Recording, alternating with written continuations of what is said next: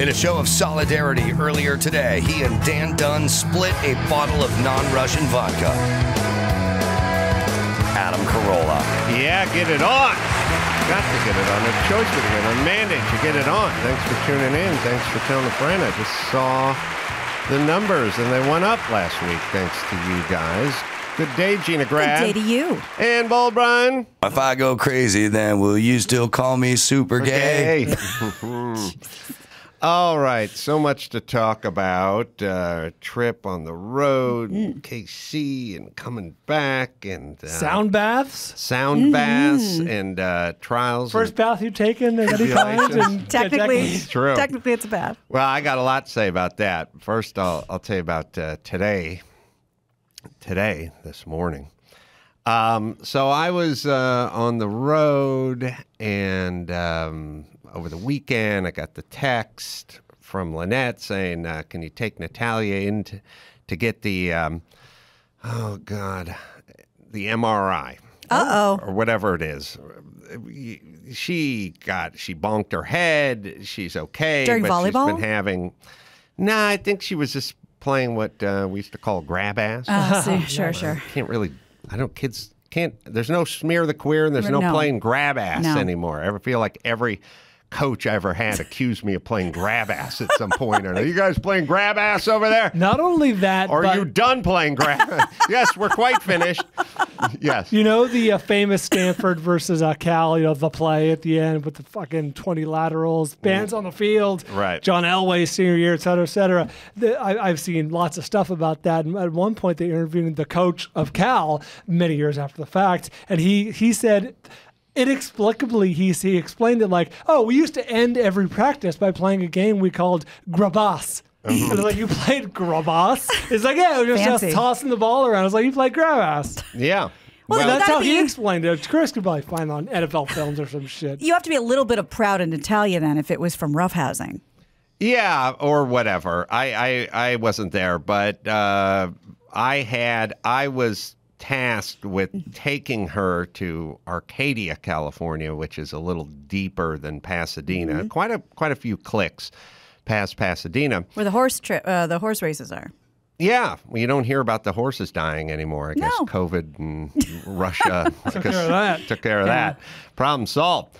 So I said, okay, I can do that. And then I got back to L.A., and I was informed the day before that, as Matt told me, you remember that Megyn Kelly thing you were going to do on Zoom that we didn't do 2 weeks ago, but we rescheduled? Well, that's Tuesday. Oh. That's Tuesday morning. So I thought, okay, what time is that? And the Zoom's going to start at 9:45, and the MRI thing is at 8:30 in the morning. Ew. And it's in Arcadia, but I don't know how long it's going to take. So I talked to Olga, and I said, hey, listen. I was going to say, you guys have a rich history of not attending your children's hospital. I know. Days. Or, Olga, can you please jump on with Megyn Kelly? Yes, that's what I talked to her. Yeah, I figured. I said, did you already know the story? I can get up, I can get out there, I can sign all the paperwork and hang out for 45 minutes, but if it takes longer than that, then I'll split, and you show up, and you pick up Natalia, you take her home. So then I walked up to the desk, and I was like, how long does this MRI thing take? And the woman said, oh, that's not what you're doing today, which always... in the world, in the day of computers and phones and text, I thought this was all going to go away. Yeah, it shouldn't happen. We had a higher batting average with information when people were writing stuff on bark with a stick that they got from the fire. Dude, you wrote something down back then, you fucking meant it. Right. You said I want this shit to stay. So this isn't an MRI thing. This is just an evaluation for an MRI thing, which is like, okay. So now it's it has like... to be done in person? Yes. So now it's like I'm sitting there, and I'm a humanitarian. Olga lives in like Sherman Oaks. Arcadia is not an easy commute at 9 in the morning from Sherman Oaks, and I'm trying to save Olga this trip. So I say, so what are we doing here? And it's like 8:30, 8:35. And well, we'll just sit down. Waiting room's empty. And doctor's just going to come out, and they'll give you an evaluation, and then you'll be on your way. Oh. And I thought, okay, so this is my window. I can tell Olga to come now, although we could be done in 25 minutes, and then I'm just going to turn around and go home. Yeah. I feel super bad for Olga having to get on the freeway. So I said, okay, I'll do this.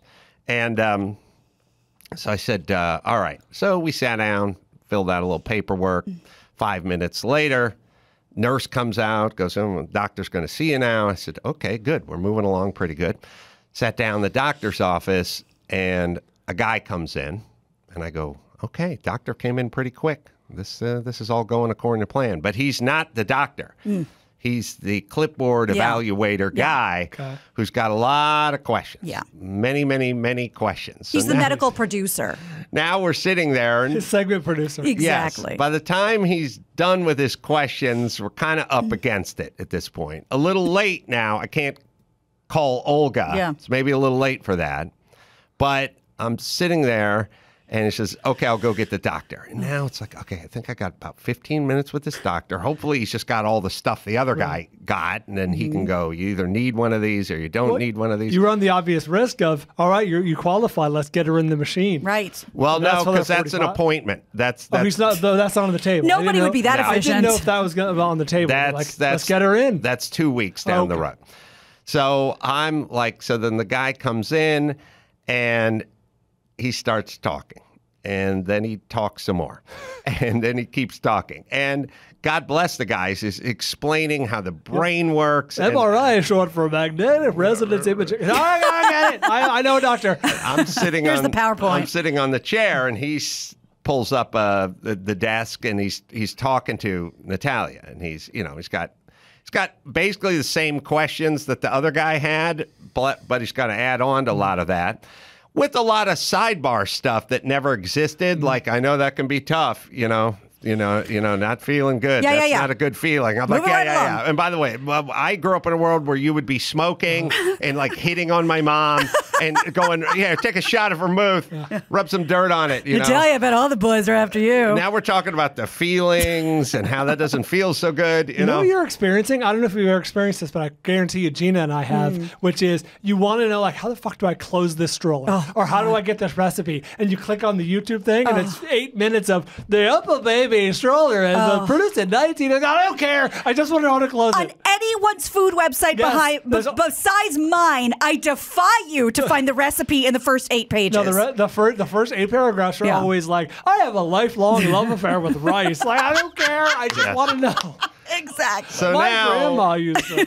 I'm in this really unfortunate position because I'm looking at my phone and I've wazed myself back to my house. I love Megyn Kelly. I respect Megyn Kelly. This thing has been set up 2 weeks ago.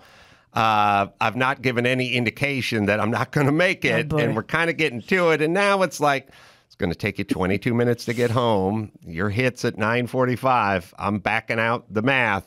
We got about 9 minutes here. And so, hey, Dr. Janusz, say hi to Megyn Kelly. I have to sit there and kind of go, he's talking about the brain, how the brain is effective. They've done studies. The studies have suggested that some of this stuff can go on for 8 months. He's doing a lecture. It's also, I can read all this. It's also exercise. It turns out to be a good thing. It turns out they used to tell you to rest, and also magnesium and hydration. She's a volleyball player. Hurry the fuck up about it. So I'm sitting there, and I can't go pointing at my watch or like, move it along, because wrap it up. He's being the best doctor he can be. Yes. Giving the time. I don't know. I don't know if he knows me or recognizes me and is giving a little extra effort. Whereas, my feeling is doctors are usually on the move. Yeah. You know what I mean? Yeah. Not on the move. Not on the move. And so I'm sitting there and I'm sort of listening to him, and I'm trying to have some sort of posture of like, what would concern, look like? But I'm also looking at Waze on my phone, and it just added 4 minutes. What would a human look like when they were concerned? Well, he is concerned. Looking at Waze. So I'm like, I just keep looking at the phone. I start wrestling with. He puts his hand on your knees, like, "Are you okay? You look stressed." I am. It's just a routine. Your daughter's gonna be okay. Listen, to be fair, I'm a fair to middling person. She seems okay, but there are some concerns. But I just went through the clipboard where they do the I'm going to give you 5 random numbers, and then you repeat them back to me. And she's doing very well at all this stuff. So I'm not sitting there, I'm not seeing blood trickle out of her ear. And I'm also wondering, like, at some point, do I like pipe up and go, do you know Megyn Kelly, or I have a Zoom call, or is there a brochure you can hand us on How's the your way Wi-Fi? out? Right. So I'm like, oh God. Okay. Okay. So we wrap right about the time of the hit. Oh boy. So then he says, now you got to make an appointment for the follow-up and the blah, blah, blah. And then I say to Natalia, I just got to run out to the car for a second, like just get the paperwork. And she's pretty self-sufficient. So I go out to the car, I plug the phone in, I zoom in, and now I'm like, they're kind of, where are you? You're and I'm schwitzing. like, I'm playing the kid's card. I got a daughter. I had to take her in. It took, they're sympathetic to it, but they're like, when are you going to be home? And I'm like, Waze says 27 minutes. And it's like, oh, that's not going to work. And then it's like, at some point, it's like, we have a pretty clear connection right now. Yeah. Why don't we just, do it while you're driving? Great. And What could go wrong? then I'm gonna come home in the middle of it. And it's always funny when you're doing a Zoom call, and I try not to do this, but it's like Dr. Drew calls, and I'm like, what the fuck is that idiot want at 10:10 in the morning? Like, he just thinks of all people, he just thinks he's calling me. Sure. But it's still Love Boat. easy to get angry at these people. So now I'm sitting in the car. We're going, and now it's got, can you turn it landscape? The goddamn landscape. It's like, can you turn it? It's like, I don't know if it's going to pop off the mount. I've never done this before. But we end up getting a pretty clear connection. And then I end up just sitting in the car. And then at some point, Natalia comes out. No. And then we go live, and I explain, my daughter's in the car, say hi and all that stuff. And we made our way back. And then I got home in 25 minutes, but the interview's 45 minutes. So now I have to let Natalia out and then just sort of circle the neighborhood for the next 20 minutes, half an hour. Gas, $7 a gallon, just circling. So anyway, it all worked out, but it was kind of harrowing. Oh boy, I will say. And I don't know how you guys are wired, but when I'm always curious about how people are sort of fast and loose with times and stuff. Like, I was so acutely aware of when I was going to it was like pins and needles the whole time. I wish more people were that way. I think we're all like that. Yeah, and like you said, you are all us three. like That's that. what I meant. I can't speak for anyone not else. society. That's the thing. It's not just we're up against it. It's that's fine. That sucks. But 10 times worse, we're up against it, and I can't tell anybody. How do I convey this to you? Right. And I try, like, you try to be polite, and they don't pick up the signals, and now they're off the friends list. Yeah. Well, like I said, the third time you used the phrase can do, and will do, and see you then. You betcha. You betcha. All righty then. That's wrapping it. But anyway, learned a lot. Yeah. Got my phone in, made some lemonade out of lemons, and there we have it. There was one thing that I couldn't help. Chris, you got the picture of like the teenage Crohn's disease thing? Oh boy. You can get a placard for that, by the way. There was a little kiosk. I've heard. There was My friend has something it. put up They're an in the doctor's office. Let's get the facts about pediatric Crohn's disease. No. Just chronic pants shitting. Yes, and I was Don't be technical. I was looking at it, and I'm very, me. I love to examine the mixed couples on TV, the gay couples, Subaru commercial where you got the white guy, the Asian guy, and the black guy, and they're all going camping, which Yeah. I would argue is probably never happened in nature. Pardon the pun. I don't think I've seen. I have a scenario where an Asian guy and a black guy go camping, and a white guy and a black guy, or just not the three of That them. specific combination. So everyone needs to be represented. So every commercial, every ad, every brochure, it's the black couple and the gay couple and the blonde and the thing. It's out of control. I was looking at this. There are, I don't know, 9 kids represented. It's a picture. It's a drawing. It's a cartoon of kids who have Crohn's. They're all the same. Now, they're not white, and they're not black, and they're not Hispanic, and they're not Asian. They're just some sort of Like future people. tan, dark-haired, brown-eyed future people. They belong in the Matrix. And I've realized, this is kind of where we're going. Yeah. And that why take the time, how many Carollas do you have? Yeah. You got to draw a picture of the black guy and the Asian guy and the lesbian gal and the blonde one, the redhead. Like, everyone needs to be represented. Wouldn't it be easier if we just threw everyone in a fucking Cuisinart and just made one person? And that way, when we're the graphic designer that has to draw this, it's just getting out one flesh tone, one hair. I've never seen this before. I don't know if you guys have. No. I've never. No, of course not. There's no such thing as 8 kids represented without diversity, but this is the ultimate diversity because they're all an amalgamation of one race. And or there's 5 races. If you took their hair off, there's no gender difference either. They True. just slapped a short hair and a long hair on random kids. The girl in the middle in the back, I think, is the only one you can definitively say, I think she's Asian. I'm not going to say definitively. I would lean the most towards an ethnicity. She has bangs. Well, right there. Is that why? Which I think, and it's 2022, so she could be. I've never seen it, but then I realized this is where we're heading, and it's also a big time saver. Yeah, for sure. And then I don't really know how one can complain about it. I suppose if you were blonde, Underrepresented. or Wesley Snipes, Sure. you could go, I don't Where am feel I? Right. represented. But interesting, right? Yeah, I mean, very. This is the doctor's office. This is a children's hospital. I mean, you have to play it real down the middle with all your stuff. Just found that in this world, they all were the same person. It's very interesting. And it's not like they were in a diverse part of town. No offense, Arcadia. Actually, I don't think they'd be offended by that at all. They're No, it's point of press. It's on the city crest. Right. They all kind of have a, meet you in the middle 12-year-old Hispanic. Yes. Kind of thing. And I think somebody. Maybe a Filipino. Pan-Asian. Yeah. Yeah. The eyes a little like it's just, and I don't know if there's some sort of computer algorithm or something. I remember, tell me if you guys seem to recall this.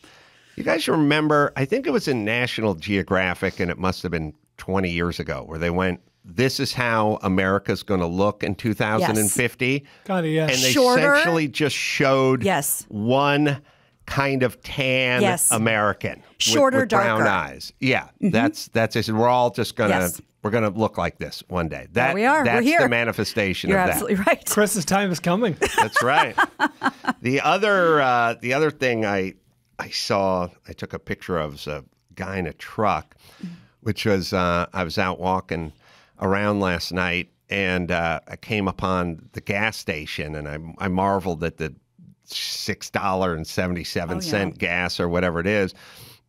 And I took a picture of this guy because this Hispanic guy, clearly Gardner type, he has a full-size dually pickup truck. I mean, big dually pickup truck, and he's pulling the 2-wheel trailer in the back, which is basically the guys who come in and cut your trees down and throw it all in the back of the thing. A huge dumpster. And this guy's filling up, and this guy's got his wife riding shotgun, so she's working. I love to see that.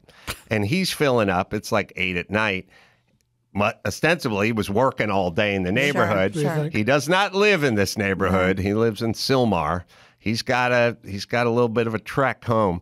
And I'm thinking, fucking gas, $7 an hour for this dude. Yeah. And he's filling up that dually, and that dually's got a tank that holds 25 gallons, and he's working. And by the way, dragging that trailer, he has a bed the bed, you can pull up on it, Chris. I think the bed is just filled with tools and garbage and everything else. And I'm like, this dude is getting 6 miles to the gallon dragging this stuff around, and it's costing him, $175 to fill up. And I'm like, riding low. And he's got his wife riding shotgun, so I'm guessing he's not rolling in cash.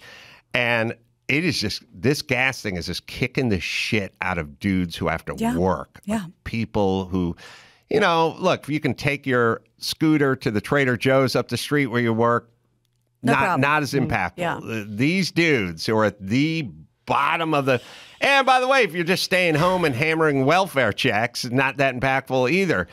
The dudes living toward the bottom. The dudes we're always talking about, family and salt of the earth and hard working. They're getting the shit kicked out of them. And there's just no way to avoid this gas price impacting guys like that. So you're right. It's a rich man, poor man. Gas prices don't affect you. Right. So I went up to him. You did? Well, first off, I took a picture, and I always feel bad because I feel like they're thinking, oh, this white guy's going to turn them into immigration customs, or something. Like, I feel weird, like, just standing there taking a picture of the poor guy in his truck. He doesn't know. I mean, you are going to do that. What I do. I am doing it. That's after the show. Then I went up and talked to him, and I was like, what kind of mileage you getting in this bad boy? And he's like, I don't know. Like, he didn't want to. I don't think he wanted to calculate what he was doing.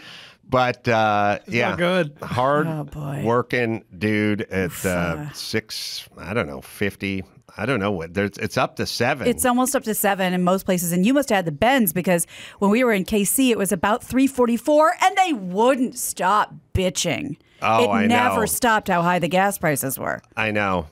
It is. Yeah, KC was in the 3s. Crazy. The scary part is diesel is the most expensive, and that's the stuff we all need for all the stuff that's at the Trader Joe's or the Costco, the stuff that's dragging all our goods around, and all the container ships, all diesel. So that'll get tacked on to whatever it is we're trying to purchase.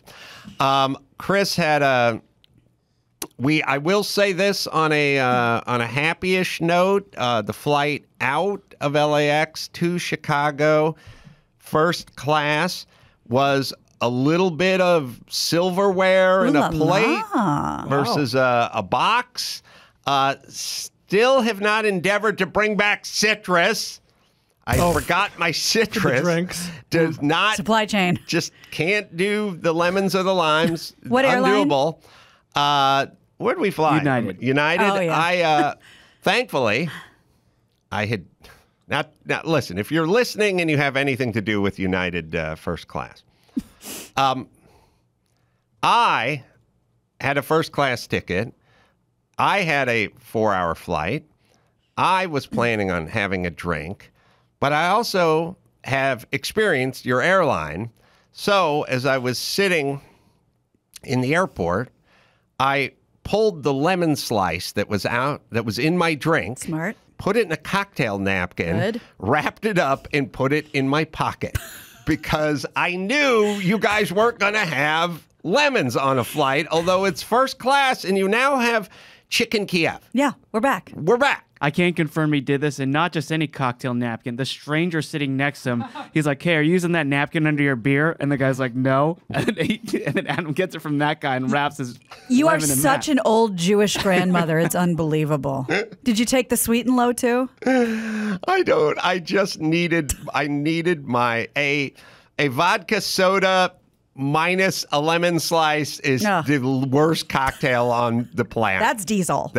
That's bad. So I asked him if he's using his napkin. You couldn't ask the bartender for a new one? I didn't want to have to get up. Okay. Efficiency, Sure. economy of movement, Yep, like a swimmer cutting through an Olympic-sized pool without leaving a wake.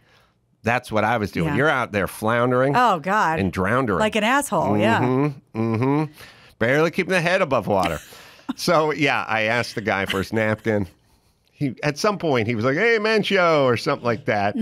I took my little napkin. Was already had his beer sweat on it. Yeah, right.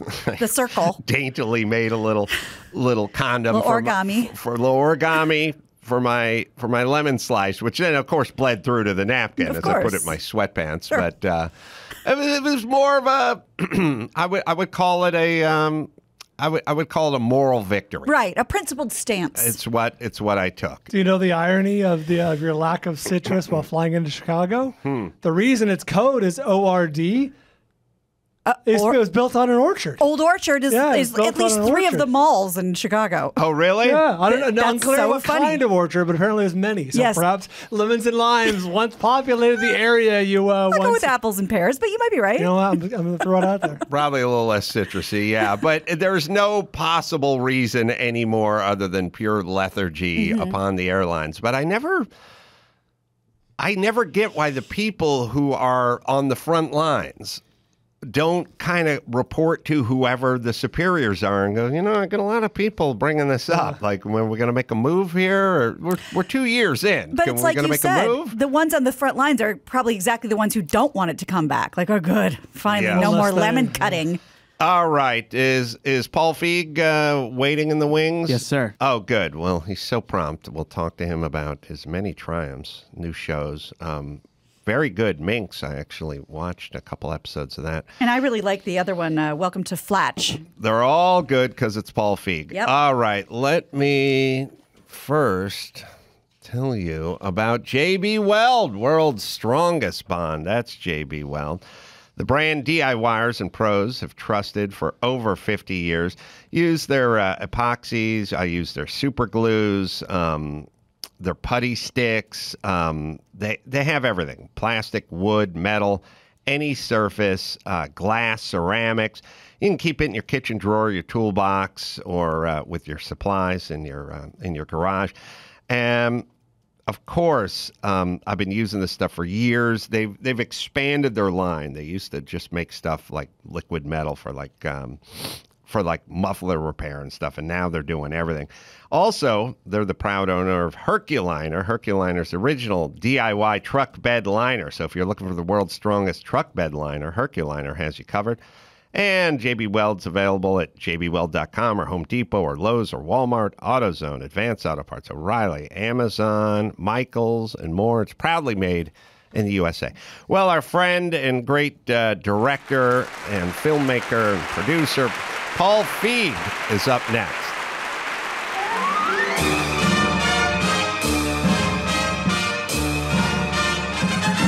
It's time for Nicaraguan Name That Movie with Adam's buddy Oswaldo. See if you can guess which movie this famous line is from. Avenge me! Avenge me! If you said Red Dawn, Avenge me! Avenge me! you're correct. Now, back to the show. Paul Feig has joined us. Paul has done so many great movies and series and shows over the years and been such a good friend of the show. He's got a couple of new ones coming out. Welcome to Flatch, and that's a docu-comedy, and that premieres tomorrow night on Fox, as you hear this, at 8:30 Central. And then Minx, which is available tomorrow on HBO Max, although I saw the first episode and it was really good because A, it was really funny and well written, and then B, it was like Los Angeles 1970 and I grew up here, so I'm a big fan of all that stuff. Good to see you, Paul. Hey, good to see you, Adam. Thanks for having me on. Hello, everybody. Hi. How's it going? So, and you got some other stuff coming up as well, and we can get into that. But let's talk about Minx. It's based on a true story, right? Yeah, it's kind of a fictional retelling of the birth of Playgirl magazine, but told in a much funnier way than I think what really happened. Yeah, a lot of frontal dong. You guys need to prepare for. Consider me prepared. Time's it on? You're going to get a face full of dong. As of midnight, right at midnight, you get a bunch. I will. No, it's hilarious because yeah. Oh, sorry, Adam, but we had to cut a trailer for it. We cut a trailer that kind of let you know what was coming up, and then to be on YouTube or anything, you can't have anything off color in it. So anybody who sees the trailer is going to be hit, like you say, hit right in the face with a big onslaught, if you will.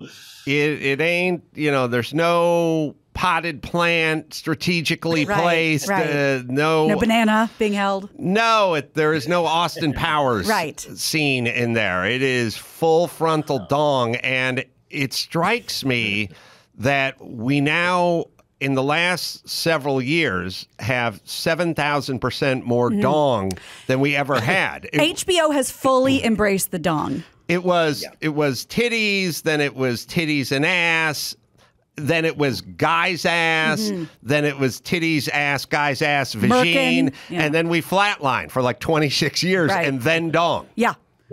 And now it's all dong And all we the were- time. Yes. We were trying to sell this show for so long. We would have been the first dong back on TV, but now we got, we got snaked, if you will, by the other shows. You got Hello. snaked by Game of Thrones initially, I think. That is true. I know, exactly. Can't keep up with that.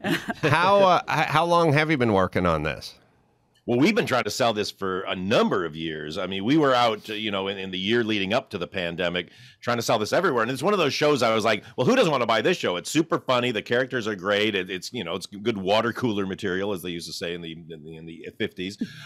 But then nobody wanted it. They wouldn't touch it. Everybody loved it. And they're like, oh, but we can't. Oh, we can't. And so this thing was dead. It was absolutely dead. And it wasn't until the middle of the pandemic when TBS had kind of merged with HBOMax. They liked the pitch, but they just said they couldn't do it because of their standards and practices. So this thing was like a phoenix out of the ashes, if you will, and I can't believe we got to make it.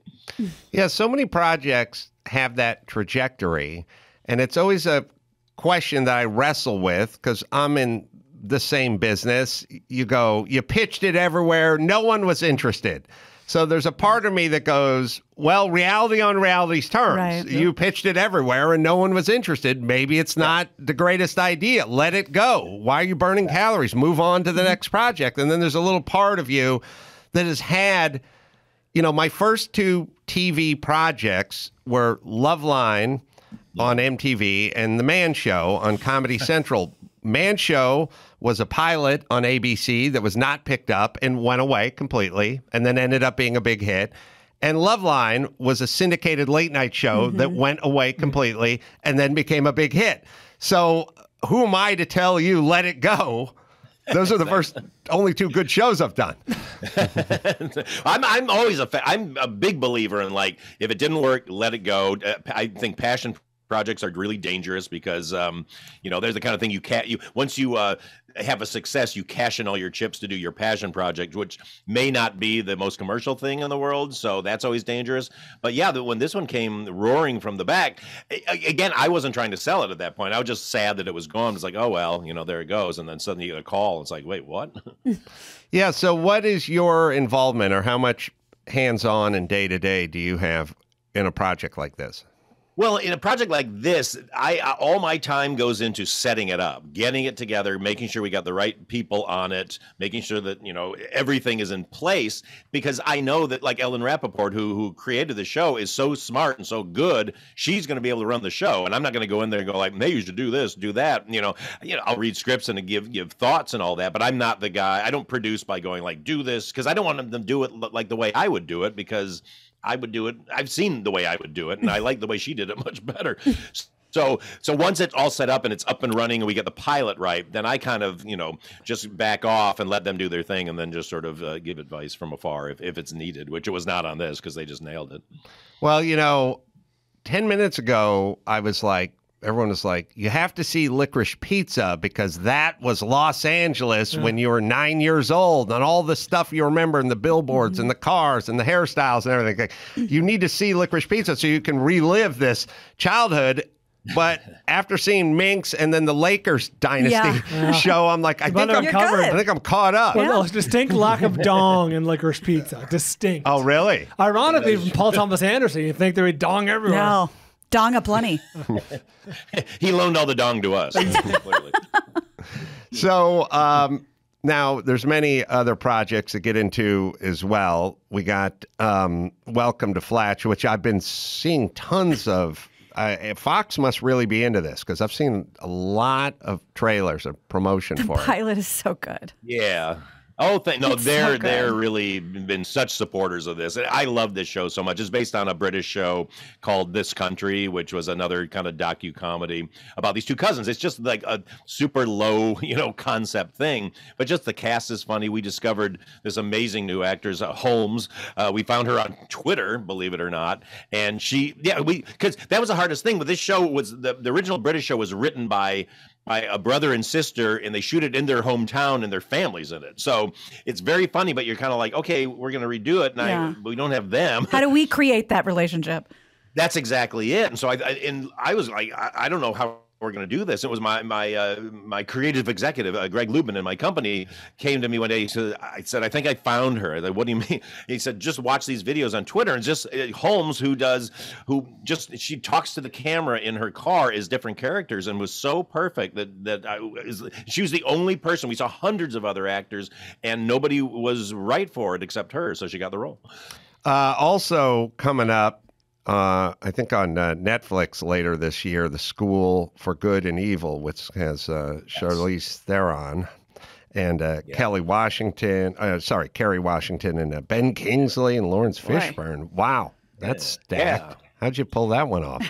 I know, exactly. I'm still pulling it off. Honestly, I head to Budapest on Thursday to shoot a few more things for it. But I'm really proud of it. It's big. I mean, it's a big one. It's one of these effects-driven kind of fantasy movies, but it's also very fun and funny. I say it's kind of let's see, Frozen meets Princess Bride with a bit of Harry Potter thrown in. So. Done. Wow.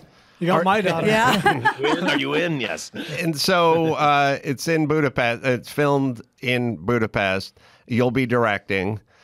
Yeah, I directed already. It's actually, we're just doing some pickups right now. Oh, you're doing pickups. Is there, like I would imagine as a director, like on one hand, you talk about Welcome to Flatch, and you get young upstart, YouTubers, and you can basically direct them however way you want to direct them because they're happy to be there.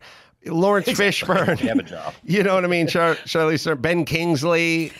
Is there a little tiptoeing about With those young pups. Right. Well, I mean, I always go into it very nervously because I'm like, oh boy, I really got to be in my game. But what I find is the people who are great because they are there and they want to do the job and they love to be there. And then it's just my job to not be an idiot to make them lose faith in what I do, because even if you hear somebody's like tough, I'm always like, okay, well, let me find out when they were tough. Because maybe they were tough when they were working with an idiot who gave them terrible directions or didn't listen to them, Sure. So I've never had a problem with an actor because I'm so in tune with actors because I was one, and all I care about is them being able to do what they do.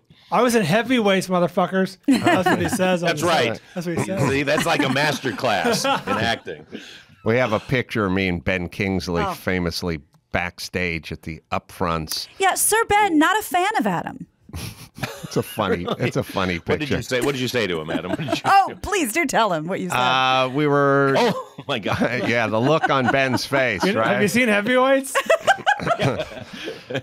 We were in this big Gothic old bank. New York has all these great. New York City and other places.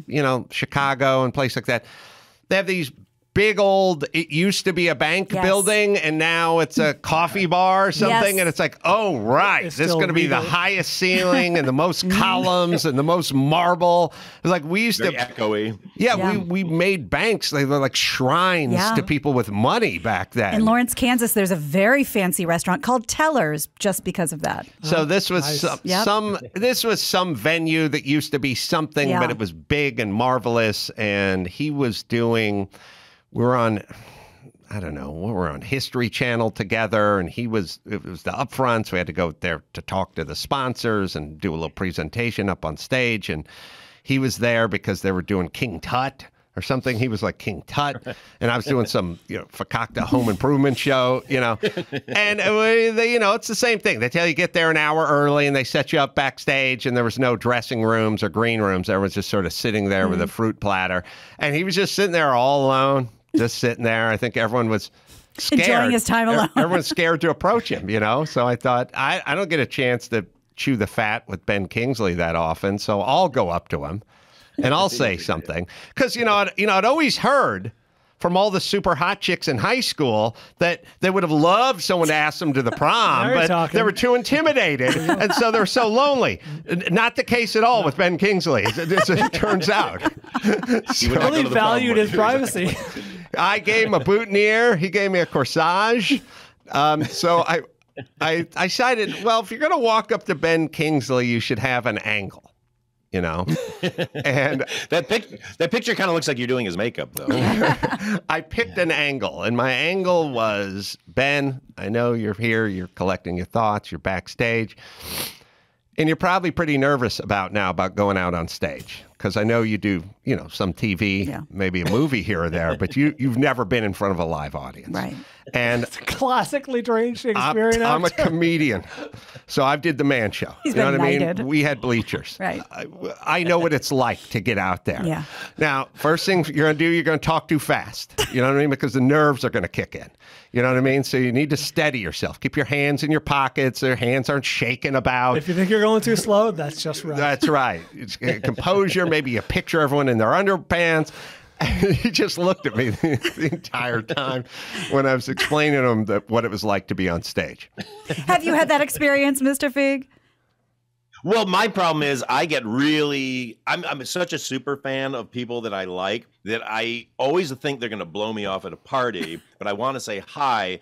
Like I did this with Fran Lebowitz. I was at some party, and I think she's really great. And this is a number of years ago. And I run up. Like, hi, Fran, I'm Paul Feig. I directed Bridesmaids, and I'm just a big fan, and I know you're busy, and I don't want to take up your time, so I'm just going to go. And I leave her looking like, what the fuck was that? It's hit and run. I've done that to Tom Ford 3 times. Various different parties, so it's really bad. As opposed to the time I was at the Golden Globes after party, and got so drunk that I introduced, as my wife will tell me, I introduced myself to Meryl Streep, not 1, not 2, but 3 separate times. Fantastic. That is awesome. Yes. Speaking Bryan. of Tom Ford, I've always wondered this about you, Paul. So you're a natty dresser. For people who are listening to the podcast right now, they can't see. He's got the. By the way, the full Windsor knot. I appreciate. I see adult. I see adult males. I see adult males often wear the half Windsor knot, and it is. I'm embarrassed on their behalf.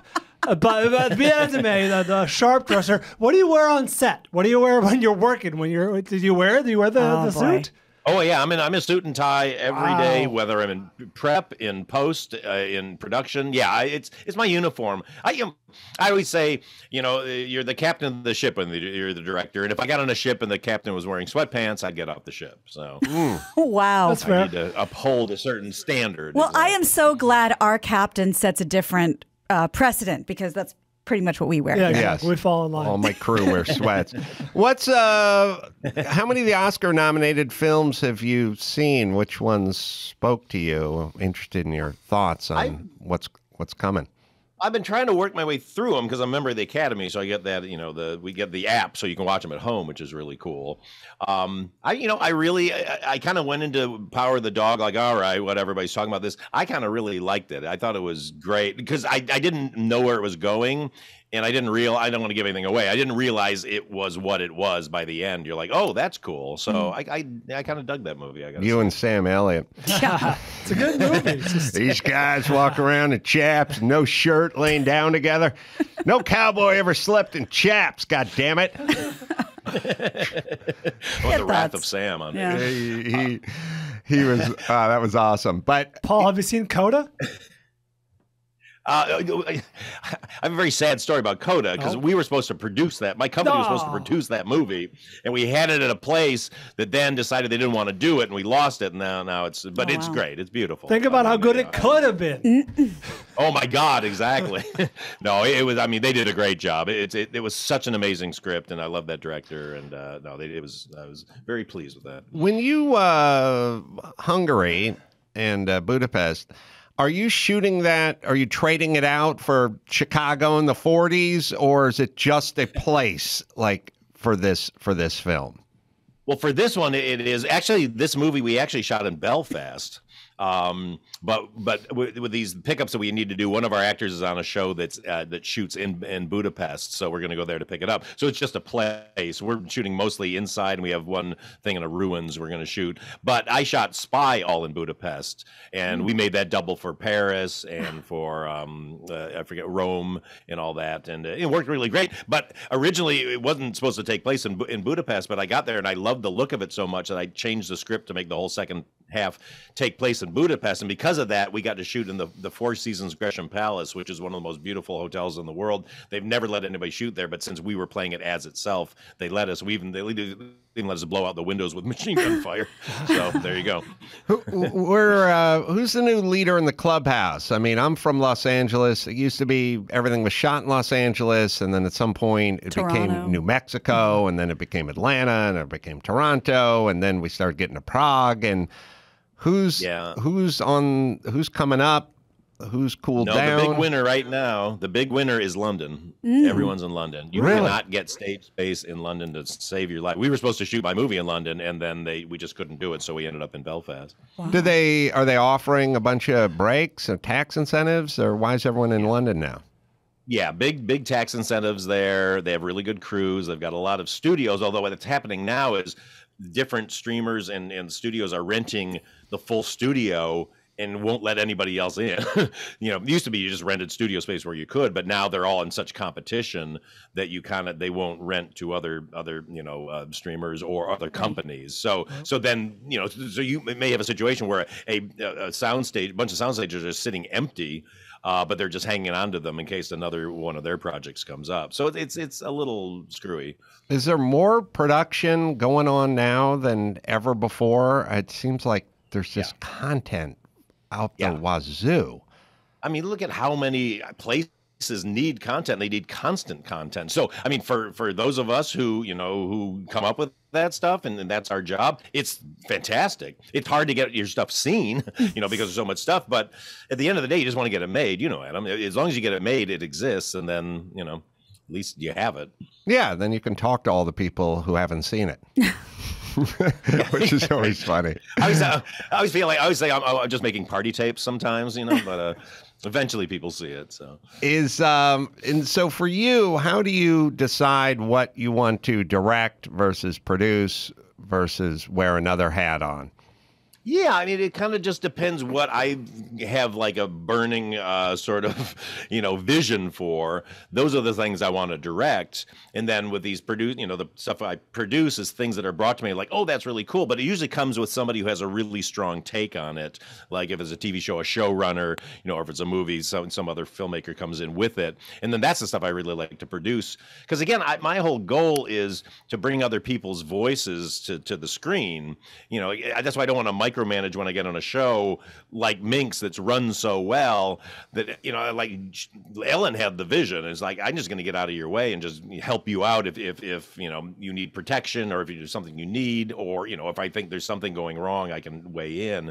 But then like Welcome to Flatch, who I do with my friend Jenny Bix, who's amazing. Used to be a writer on Sex and the City. She wrote The Greatest Showman. She's an amazing writer, but we wanted to do it together. And so I directed the first 3 episodes to kind of set the tone. I wrote 2 episodes, and then I had to go off to London to get into my movie. But then I was, we were always in constant contact with the writing and the cuts and all that. But she's amazing, and she really just, headed the thing up amazingly. Well, let's talk booze, because I know that's another passion of yours. I will say you're a gin man, and I'll pronounce this correctly, hopefully. Artingstalls, is that the gin? Yep. And that's it. Artingstalls right here. Mom's maiden name.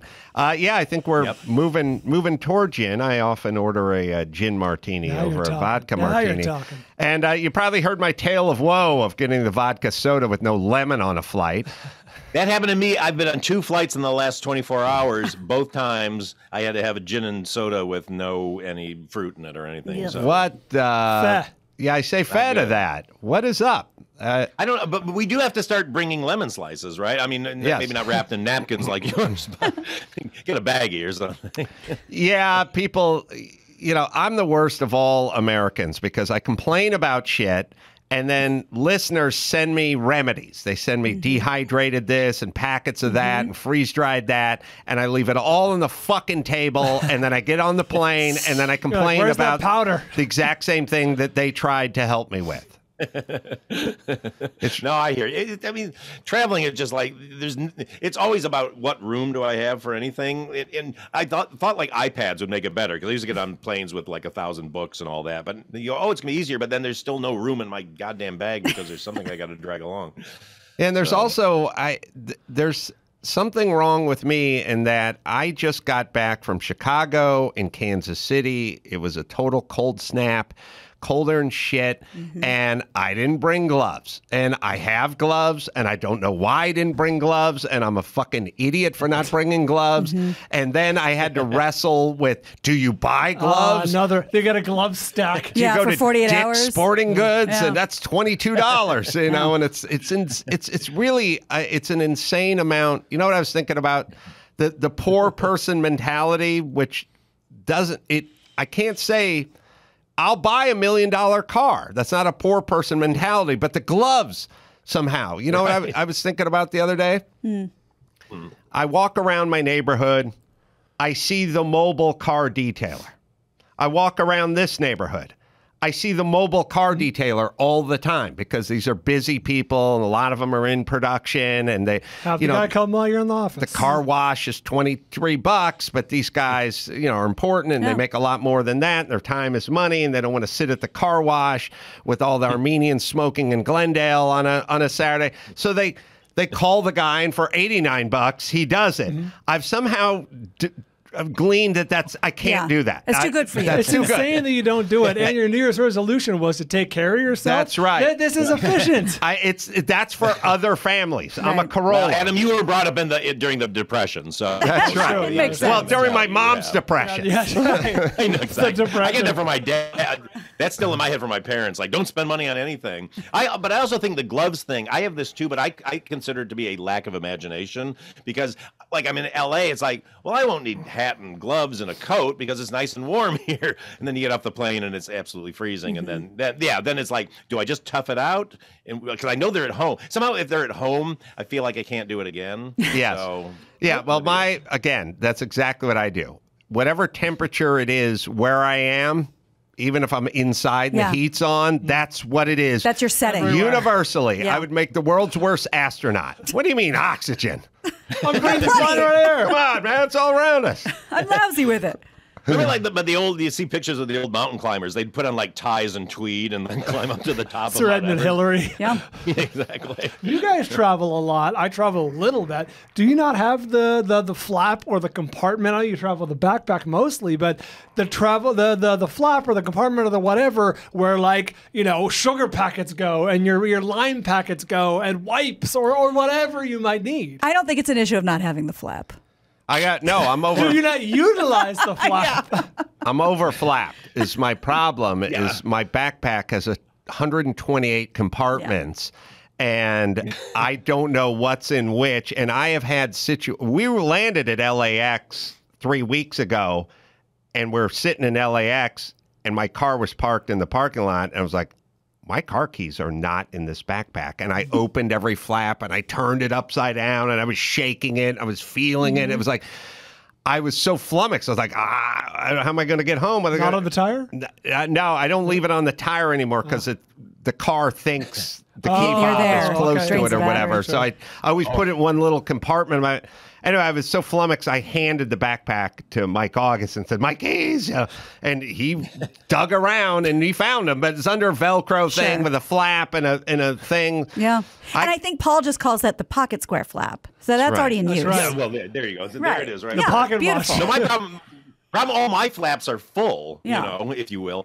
And so, but it's all, I've got, every flap I've got is filled with either sanitary wipes, because every time you get on a plane, they give those to you. And I go like, I don't want to waste it. I'm going to save it. And now I've got about 5 billion of them in my briefcase.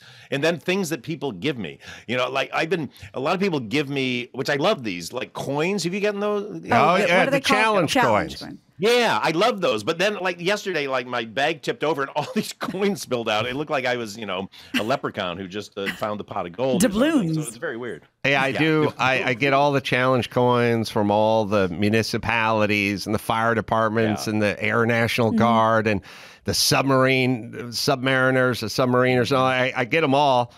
And I always have this first thought, which is, who's paying for this shit? Am I paying for this shit? This shit looks pretty nice. It's pretty detailed. What's that sent me back? That coin. And then my next one is okay, I'll give it to my son, who now has oodles of these coins, which it's just a nice keepsake. Not that he gives two shits, but I just mean it represents a place you went and the person that was of service.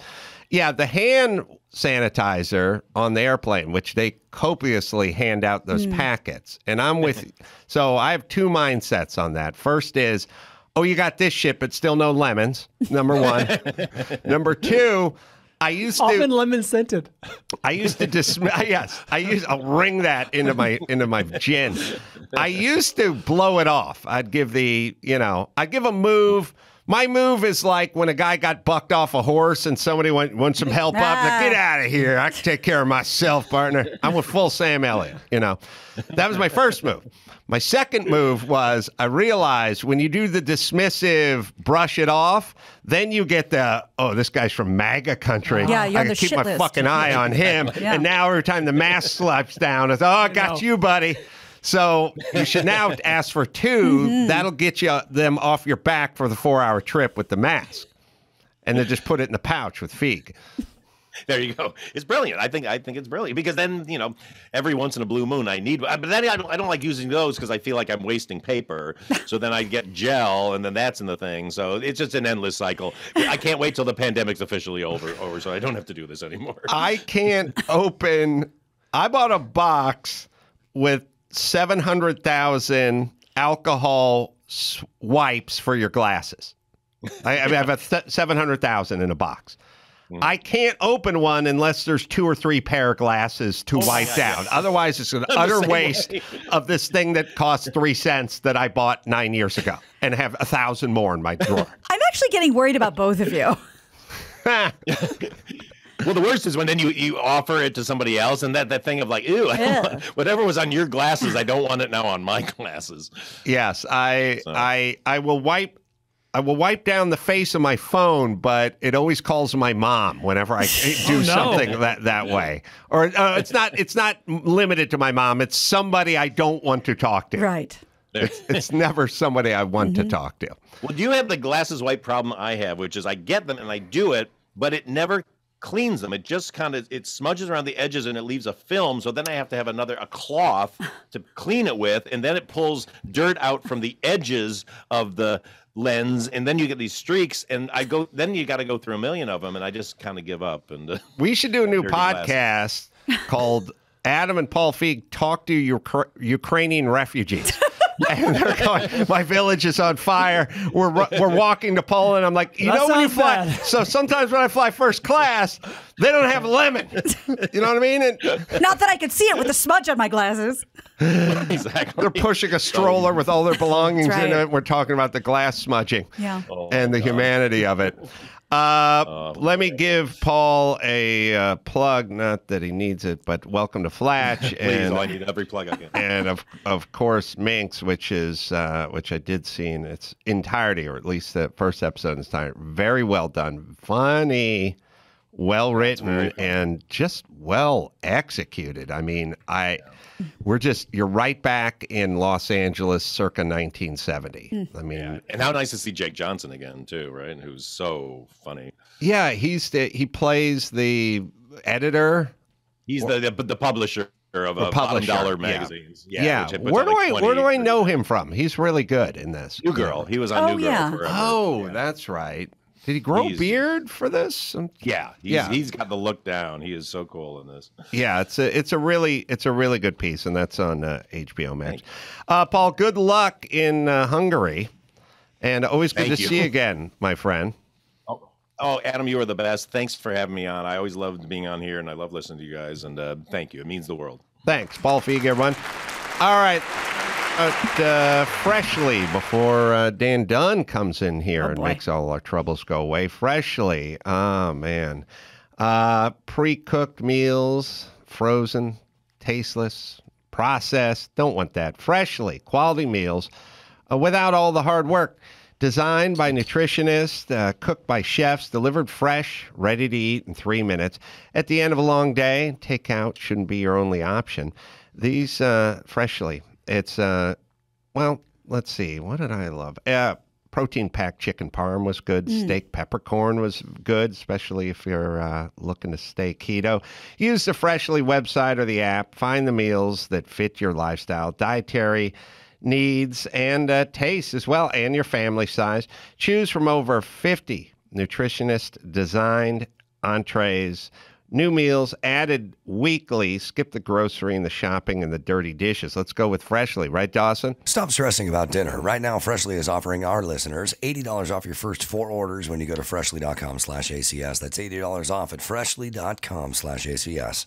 All right, Dan Dunn is coming in here with his libations, and we'll talk to him right after this.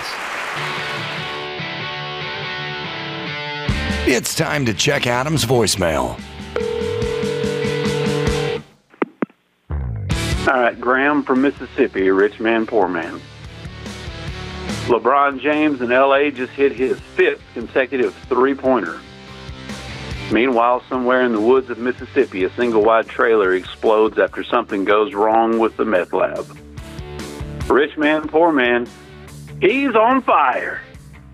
You can leave us a message at 888-634-1744. All you guys from Mississippi named Graham. Is that where he's from? Is that what he said? I thought. Anyway, that was funny. I didn't know where you're going with that one, but man, it paid off big time. Dan Dunn is here. Live show, What We're Drinking with Dan Dunn and Friends. That's coming up at the Comedy Club, the Stand Comedy Club? Sorry, New York, the Stand. There you go. That'll be Friday, March 25th. So that'll be fun. Up on stage, having some drinks, bringing some friends. So we'll enjoy. If you're in the area, you should go out and check it out. Dan, how say you? Hi. How you doing? Good. I know your back's hurting you. I had a bit of a snowboarding accident. Mm-hmm. Yeah, it was. What happened? Fell. I'm not 25 anymore. Trying to keep up with the kids. I was in Colorado. A little bit of a situation where I hit something, I didn't see it, and then to compound matters, I came back and was like, "Yeah, let me play in that golf tournament anyway." Oh boy! And then Friday, I couldn't move. Have you ever had lower back issues? I never did, and I had it over the Christmas break, and it was goddamn devastating. It's horrible, man. And and also, let's think about this. Never really thought about this, but all of my friends who were like former jocks and construction guys, able-bodied dudes, the problem is they get older and they still think they're who they were. And so I fall into that category. It's like I took a sectional sofa. I took the lion's share of a sectional sofa, like up 3 stories. I was like, give me that, and I was like, I'll take this because that's who I was. It's not who I am. And I realize, I think about guys like my dad, they would have never done that back then, and so they don't do it now. You know what I mean? So it's almost like they're in preparation to be an old man when they were 23. They didn't do any snowboarding then. They don't do any now. They don't do any pickup basketball at the park then. They don't do it now. So first things first, they're not missing anything. We sit around and have to lament about all the sexual positions we used to be able to get into and all the furniture we used to be able to move. My dad doesn't do it, but I realize it's a little bit of a curse being a former guy who did shit. And I've seen my friends go like, give me that, I'll do it. And I'm like, you're fucking 50-something years old. It was exactly the thought that I had. All right, because the guys I were with, first of all, they were younger and they were on skis, which is a lot faster than the snowboard. It was really, really a lot of powder going on, kind of whiteout conditions. And they were bombers, these guys that don't want to turn. They just want to go real fast. And I'm trying to keep up. And when I fell, I hit a mogul that I didn't see. And everything compressed, my whole body. And I just remember wiping out, and that was my first thought. I was like, what the fuck are you doing? Because I used to teach snowboarding there in the back in my 20s. That was a long, long time ago, and that was my first thought. And by the end, all I kept thinking was, please get me off this mountain. I don't want to do this anymore. I don't have any interest in snowboarding ever again. I just want to play golf and lay on a hammock and not do anything that's taxing on my body. I was scared at the end. I've never been that way on the mountain. And by the end, all I kept thinking was, please let me get off without further damaging my ability to make money. Yes. Like that was putting that in jeopardy. I'm going to go home. I'm going to buy one of those bathtubs with the door in it. And I promise God, if you ever get me into that tub, I'll never come out again. Just get me out of here. I know. I was thinking the other day, and same with Jimmy Kimmel when he went and played Ted Cruz. So in basketball, famously, 3 years ago, we used to do I don't know, who knows with COVID anymore, but the Father's Day, Jimmy would rent out the softball field at UCLA, the girls' softball. It's like a stadium, essentially. And then all the dads and the families would show up and the kids and everything, and everyone would play softball. And it was like a good time. And I came off the road on a Sunday, went to the softball thing. Jimmy couldn't be there because he destroyed himself playing Ted Cruz. Like he couldn't walk. He was like, I'm at home. I can't put my head up. Now, he just, you're not used to stretching and doing all the warming up and everything. You just that's how I am with softballs. Like, here we go. Let's get out there.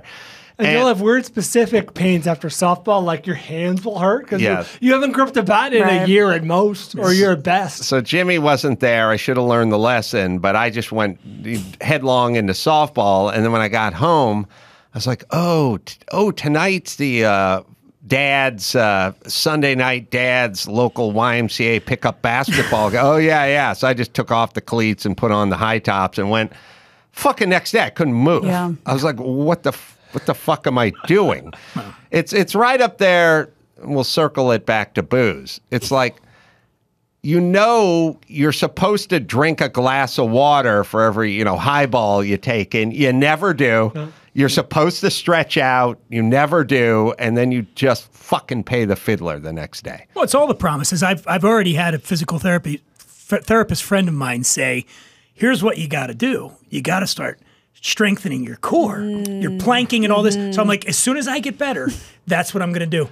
I will plank probably twice, and then that'll be the end of it. And I'm done, because she said, oh, yeah, you got to build up those muscles. You're not using them, and that's what's going to cause it. It's only going to get worse as you get older. Thank God we have booze. Oh, yeah. Yes. The ultimate muscle relaxant. Yeah. I've comically been planking for the last few weeks. Have you really? I have, and I'll tell you, it sucks. Yeah. But I'll tell you the planking deal you should all make with yourselves. Okay. If you want to, first things first, do not set that bar up to the point you're not going to do it the next day. Number one. No. Number two, accomplishable goals. Yeah, I just do 3, put your elbows down and your fists down and plank out, get in that push-up position with your elbows down. If you just put your phone in front of you and go, I'll do a minute on, minute off, minute on, minute off, 3 planks, it's 5 minutes all in. Is that like all week? It's do it every night. Oh, boy. It's 5 minutes. And if you want to do 30 seconds in between, you can get down to 4 minutes. But it's literally 4 minutes. Do you have 4 minutes? Can you sit in front of your TV set and do this for 4 minutes? And if you make that deal and you kind of keep it on the clock, there's nobody who goes, I don't have 4 minutes for this, or I can't dedicate 4 minutes, or it hurts too much. It sucks, but it's 4 minutes. Yeah. And then there's no Do you find excuses. it's helping you? Are you feeling the effects of this? No. You won't have to, because I never look. It's all like it's just kind of the multivitamin effect, Like, is it working? Does it? It's like, I don't know, man, just do it. Well, and you can't account for when you don't twist your ankle. You don't know if it's working or not. Yeah, well, I have good health news, but I'm going to share it, and for reasons that'll be obvious when I share it after we've had the drinks. I'll share this news. Just happened today. You're pregnant. Oh, no. This is great. No. You're going to love this news. You're going to love it. All right. So what's our category cured myself today? Of something. All right. Well, it's there's a holiday this week. St. Patrick's Day. Mm-hmm. St. Paddy's is known. And first of all, I want to say up front to everybody, if you're going St. Paddy's, it's 2 D's, not 2 T's. Yeah. Right? Everybody knows this, okay? Really? So, yeah. I don't know that. Paddy's, P-A-D-D. Patty's is a hamburger. Do you call it the Patty wagon, Brian? But Patrick is with the T. I know, right? but they say Paddy. I'm no expert. I'm not the either. letters telling you. So I brought in 4 spirits, 3 of which are Irish whiskeys, and 1 is a little bit of surprise that you can celebrate your St. Patrick's Day with. And these are things you've 1 or 2 you might have heard of, and a couple that I definitely did not. All right, now don't pour too much because I'm not throwing away booze. Okay. Oh, yeah, So just a taste. the one glass we can use Well, a for little all more 3 than Irish. taste. down. We can pour our own. Yeah. The one glass we can use for all 3 Irish whiskeys. The other one you'll use for the other thing. Okay. I'll right. tell you about. Okay, so I'm gonna do this, and here I'm gonna pay. You can Thank pour you. as much as you want. I'm gonna take a little ice cube here too for this one, and I'm gonna throw that in there if you guys want some ice. And this is Limavady.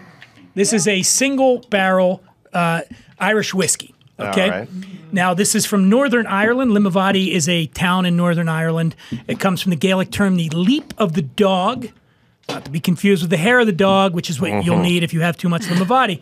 This is a distillery that dates back to 1750. It's one of the oldest in Ireland. Of course, like every other distillery in Ireland, it went away. And then it was resurrected in 2021 by a guy named Darrell McNally, who was at Bushmills for a long time and Dublin Liberty Distilleries. Turns out his family, his ancestors were the Limavady distillers. So he brings this thing back. He partnered up with Whistle Pig, our friends from Whistle Pig Rye, to bring this brand back in 2021. They came out of the gate way hot. They won gold medals from the Beverage Tasting Institute, from Whiskeys of the World, San Francisco World Spirits, everybody. They're winning with this.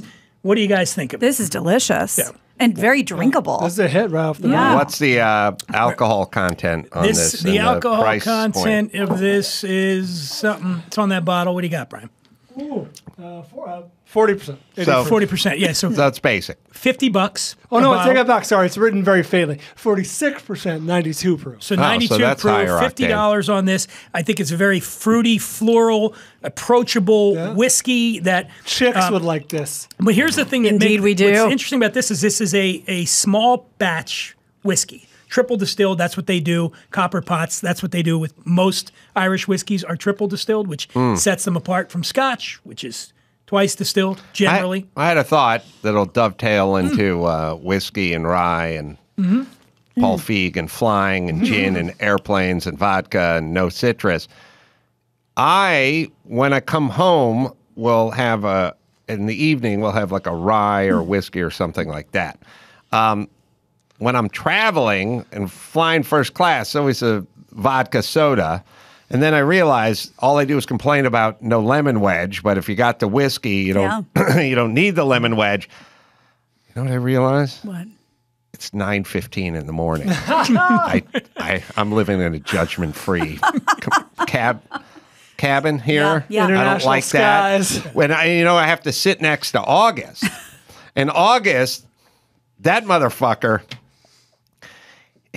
It's one thing. Look.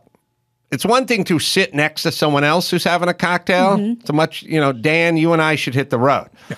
Mike not only doesn't order a cocktail, he orders what a 9-year-old would order. He gets a ginger ale, The cranberry ale. and a cranberry, Yes. and he starts pouring them both together. Apple juice. Yes. Yes, That's his thing. And he always pisses off the flight attendant because they're like, "What would you like?" And he wants 2 things, Yeah. and then there's not enough room with the little mini thing and the they're getting smaller. handrest there, and he's bouncing his stuff. Then he pulls an all-timer, Chris, backstage at the club in KC. Do you remember that one? I remember Sprite and ginger ale. He's mixing. that. They had Sprite and ginger ale. Now I said, Mike, do you have to fucking mix? Like, I get whole milk and skim milk, and I put them together. It's like So just get 2%. Open a can and drink out of it. Stop mixing everything. But now he's drinking like a 9-year-old, and I'm drinking like a 49-year-old, and I don't want the telltale. It ain't apple juice. Yeah. So then you go with the clear, in an attempt that's not to why. be judged. I get it. Yeah. Yeah. All I remember from August backstage in Kansas City was they said, one of the guys comes out and goes, "Well, Adam want any food in between shows?" And he said, "Oh, no, we ate, we went to barbecue, we had a Z-Man, we're good." And he goes, "Okay, no problem. Well, let's not be hasty with the leaving. Somebody else might want something." And then it demands better beer. Yes. All right. This is this is delightful. This is wonderful. I don't think you're going to mix anything with this. It's aged in ex-bourbon cask and then finished in PX sherry cask. So that's where you're going to get that sort of caramel, the honey notes that are coming through on this. It's a delicious whiskey. I'm really happy about this one. Again, Limavady. That's Limaddy, because I don't want to be blown up on social media. What was that you had again? I just spelled it for you.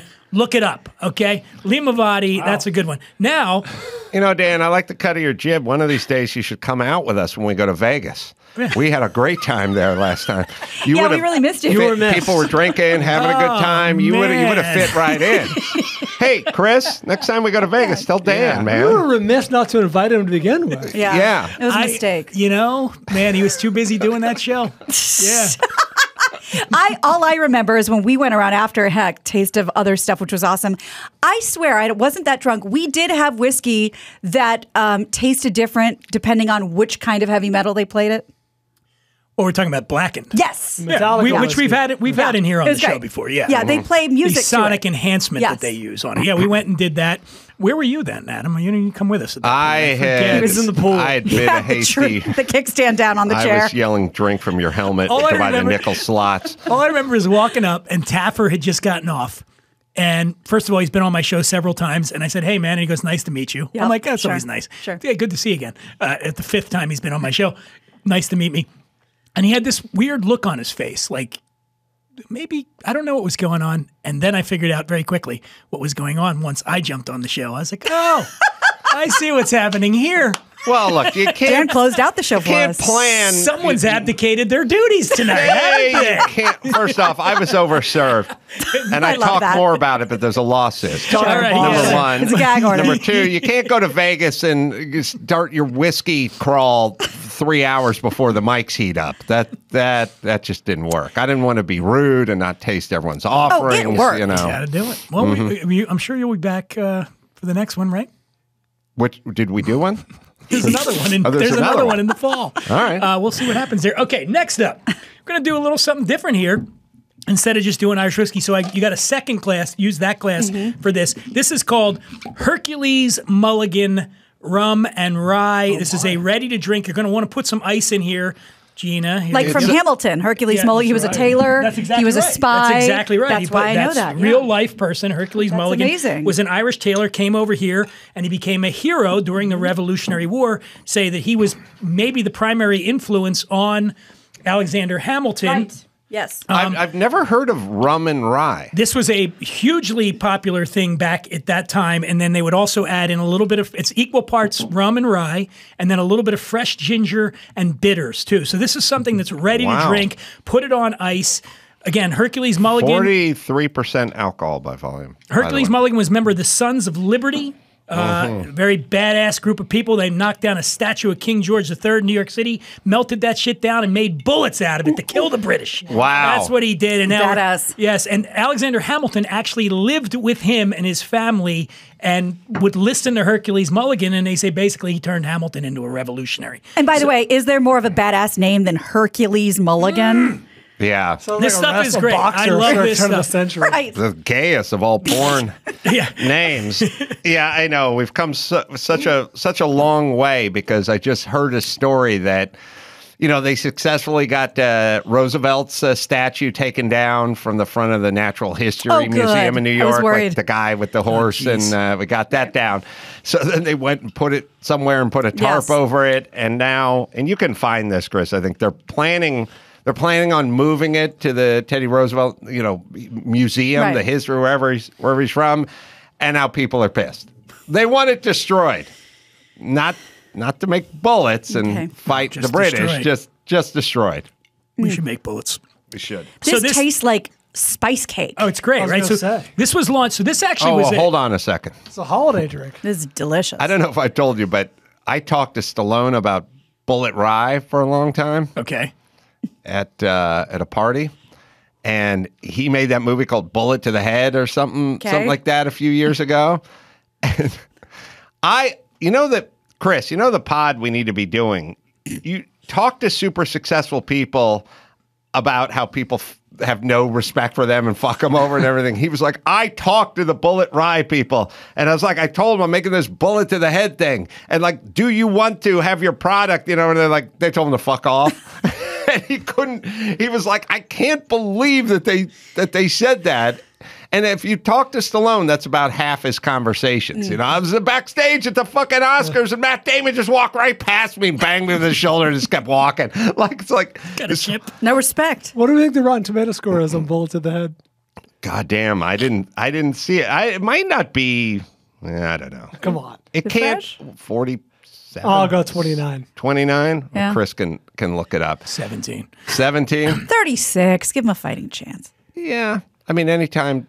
If Stallone puts on 20 pounds, he'll get a couple of points. Okay, all right. 45. All right. Higher with the critics than the audience. You would not think that.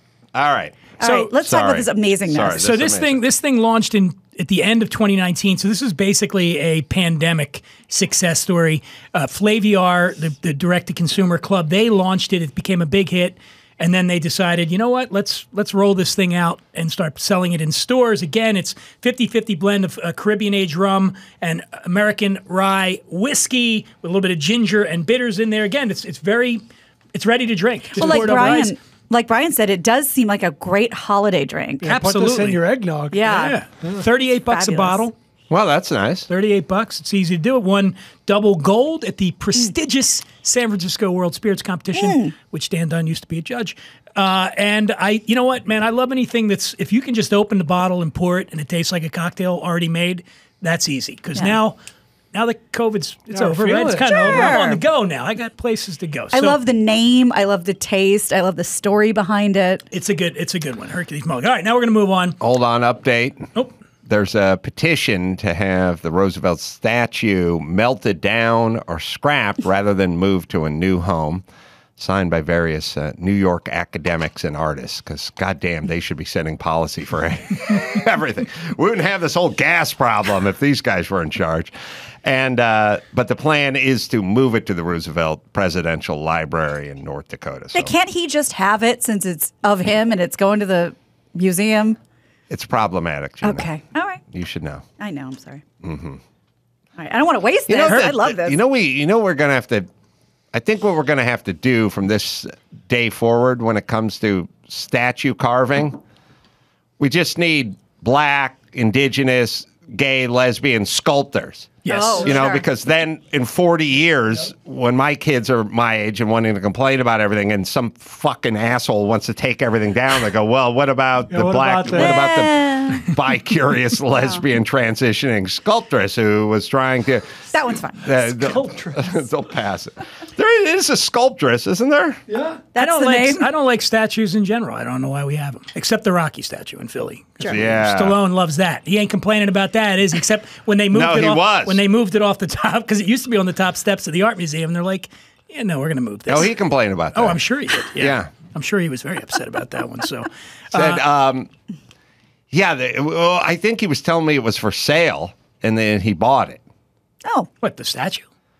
Either the statue or the, runner-up. Or no, the statue is still there. The hero statue. They moved it to the side. It's in this little plaza on the side of the Philadelphia Art Museum. Mm-hmm. At one point, they had it at the top of the steps because everybody runs the steps. But then they were like, this is a world-class art museum, and we have Sylvester Stallone greeting everybody. They should be so lucky. Chris, what was the story? It came up for sale, I swear to God, or the backup statue or the wax mold or something. He bought something. All right. Oh, sorry. I got to pour this one is a little higher octane, I think. This was the Hercules Mulligan. Now we're going to move back to some Irish whiskey. Smoky. To our friends from Teeling. I've had Teeling in here before, but this is a new one that I wanted to bring in that I just think is fantastic, called Teeling Black Pits. And Teeling, like every other Irish whiskey we talked about earlier, was around and then it went away. The brand was resurrected in 2012. Black Pits is a section of Dublin, that was known for all the malting barley in that region, so that's what they named it after. This is matured in ex-bourbon and ex-sauterne, which is a French white wine. I don't have to tell Adam that. He knows that. White wine. Teeling has had a lot of success with the Sauterne cask finished. They did one. Their 24-year-old single malt was named the world's best single malt at the World Whiskey Awards in 2019, which is probably the most prestigious whiskey awards. Is there something to it being much lighter than the other one? Obviously, The color, yeah. This one? It's mossy, No, right? sorry, lighter colored. I don't mean taste. I mean like physical. Well, that's the thing. appearance. This is a peated Irish whiskey. That is a very rare thing in Irish whiskey. They don't peat. That's something you find a lot with Scotch. You do not find this. Okay. So what they do is they use smoke from the peat to dry the barley during the malting process. And again, very unusual for Irish whiskey. And I like the subtlety of this whiskey with that smoke on top of it. got a I think it's distinct fantastic. smokiness to it. Yeah, this is a sophisticated whiskey, I think. Yeah, it's very nice. Sophisticated whiskey. Sophisticated whiskey. Price point on this one, Let's see, good guess. and I think it's 46% alcohol by volume, which is 92 proof, I guess. Is it? It would be. Yeah. I'm going to say 60. It's good. I gotta. Guess. Geez, I have no idea. It sounds very exotic. 65. Brian. This all sounds right to me. I'll go under at 59. $86. Oh, yeah. $86. I get This is it. one of their more exclusive expressions from the Teeling brand, and I find it's because you don't encounter peated Irish whiskeys very often. I think it's a unique product, and you're going to see a lot more of that because now that Irish whiskey has come back in full force, they have to figure out ways to distinguish themselves, and they want to sell and sell. So it's like, all right, new expression, new this, new this. Tell me, sorry. Tell me what you think of this. I have the same mindset with ryes and whiskeys that I tend to have with sausages, which is the darker, the better. I don't like I don't like the very light sausage. I like the dark brats. Seem to have more flavor and paprika and like more pepper, like more stuff going on. I kind of find that way with my rye. Like I feel like the darker I can see it coming through that bottle, the more I'm gonna like it. Thoughts? Well, you know this isn't rye, right? No, I do. Okay, I do know that. I do know that. I was confused here for a second. Yeah. Well, I mean, rye is a spicy grain to begin with, and it's got a little bit more oomph to it, I think, than wheat, for instance. But yeah, I mean, a lot of that comes from how long the barrel aging is going on, though, because that's where, if it's getting, how much extraction you're getting from the wood is what's also going to give it that dark, rich flavor that you like. That's coming mainly from the aging, not from the source. Yeah. If you just took rye off the still, didn't even put it in wood. Clear, right? What you're gonna, everything's clear when it comes off the still, yeah, and it's gonna taste spicier. It's probably certainly than bourbon, corn. With bourbon, you're gonna get that sweet flavor that you get. The wheat, you're gonna get it. It's a little bit, but rye spicy. But again, where you're getting that extra darkness that you like it is from the wood. Well, I think to Adam's point, it's sort of a surprise when you taste this and get that smokiness, because I think we equate that with a darker color, and it's really it's very layered. It's very nice. Yeah, and I think it's great. Yeah, the peatiness is it's weird, the mossy, but it's also really good. And I feel like if it's too mossy, I normally don't like it. But if it's just got the hints of it. We had a couple in here before. Maybe a year or two ago, I think I did some Scotch, didn't I? Brought in a couple of Isla malts. I still have and I don't think you liked. Scotch. We had Ermnumbeist or one of those, or Octomore, one of the big peat bombs out of Isla from Scotland, and I remember you didn't like that too much. Well, sadly, the only offering I really wouldn't drink would be Snoop Dogg's cotton candy shit. Indigo. Right, that'd be the only one. Strawberry flavored vape water. I Sadly, drank a bottle and a half of that in Vegas. that's right. I did. You wouldn't know. Well, not at the beginning though, Brian. Oh no, far from it. You were holding it over your head at the end of the night. Right. I'm the big dog. That's right. And by the end of the night, he means 8 o'clock. Yeah. The end of the night for him, you mean? When the sun started to go down. It's like, that's time for it. Well, listen, Let me tell you my superpower. Please. I realize that once I'm good and lit up, that from this point on, no good can come of this. I'm going to go eat some shit that I wish I hadn't eaten when I woke up. I'm going to go have some conversations that I wish I could take back. There's just nothing good Mom. from this point. It's a law of diminishing returns. Right. Right. And I'm not really going to enjoy it because I'll be in such a state. Yeah, you won't remember So, it. like, I figured out that if it's 9:15 and you're feeling like I could turn in right now and I don't even need to take my pants off, No. then By all means. discretion, better part of valor, they always say. How the VR goggles going, Dan? I got a different story for you today. What is You'll that? never What think is that you'll never story? think of VR. Let's finish this. Save it for the next news. whiskey. The Tough final one. I story. figured we had to have a classic on here, so I'm going to go with one of the old classics, Tullamore Dew. Tullamore Dew. You've brought that in before, right? think I still have my I bottle. don't think I've ever had Tullamore Dew in here Oh. before. No, but here, this is founded in 1829 in the town of Tullamore. The Dew comes from Daniel E. Williams, who is a guy who managed the distillery and did such a great job that they've slapped his name on the bottle. This is one of the most award-winning whiskeys in the world. It's the second largest selling Irish whiskey in the world.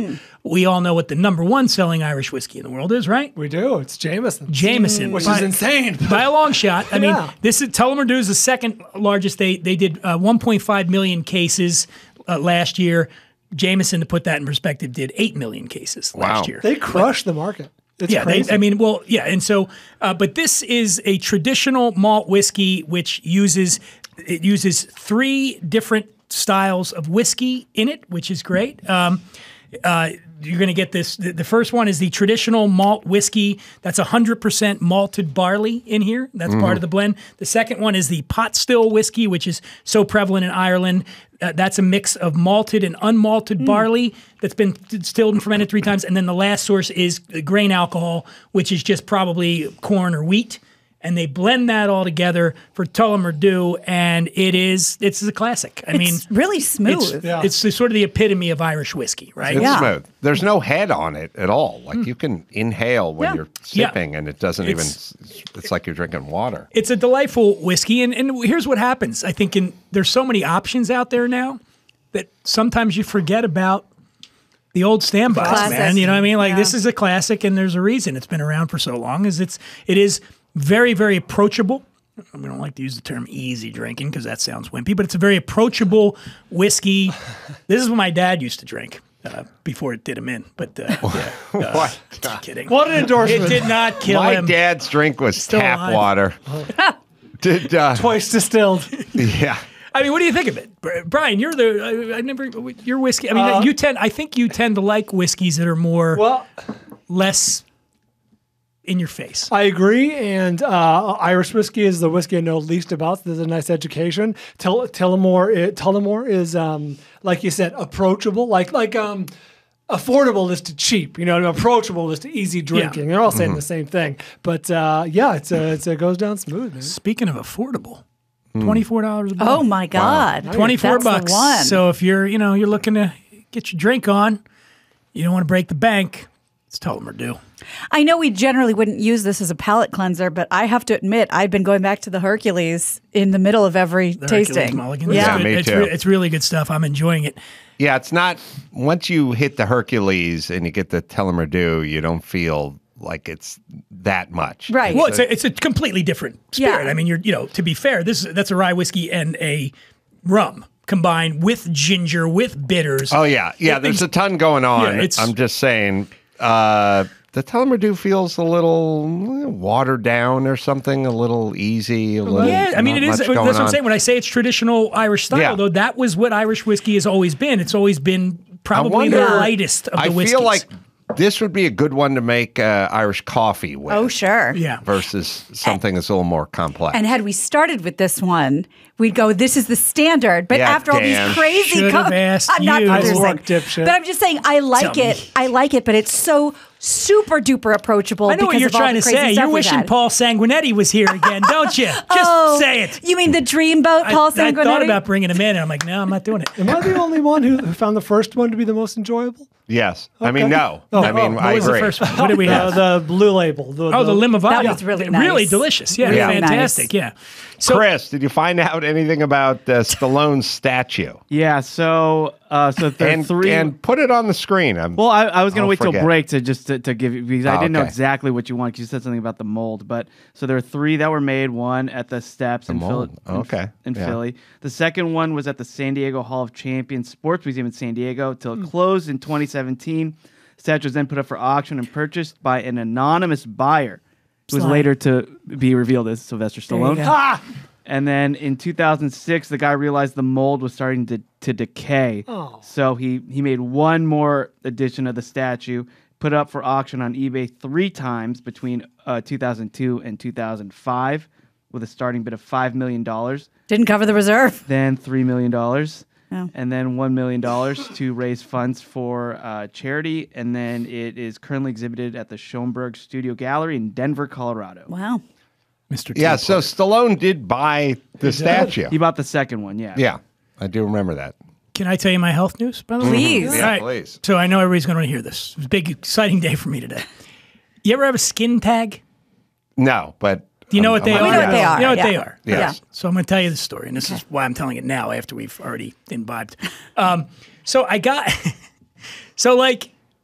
sort of around the beginning of COVID, I noticed that I had like a skin tag on your taint.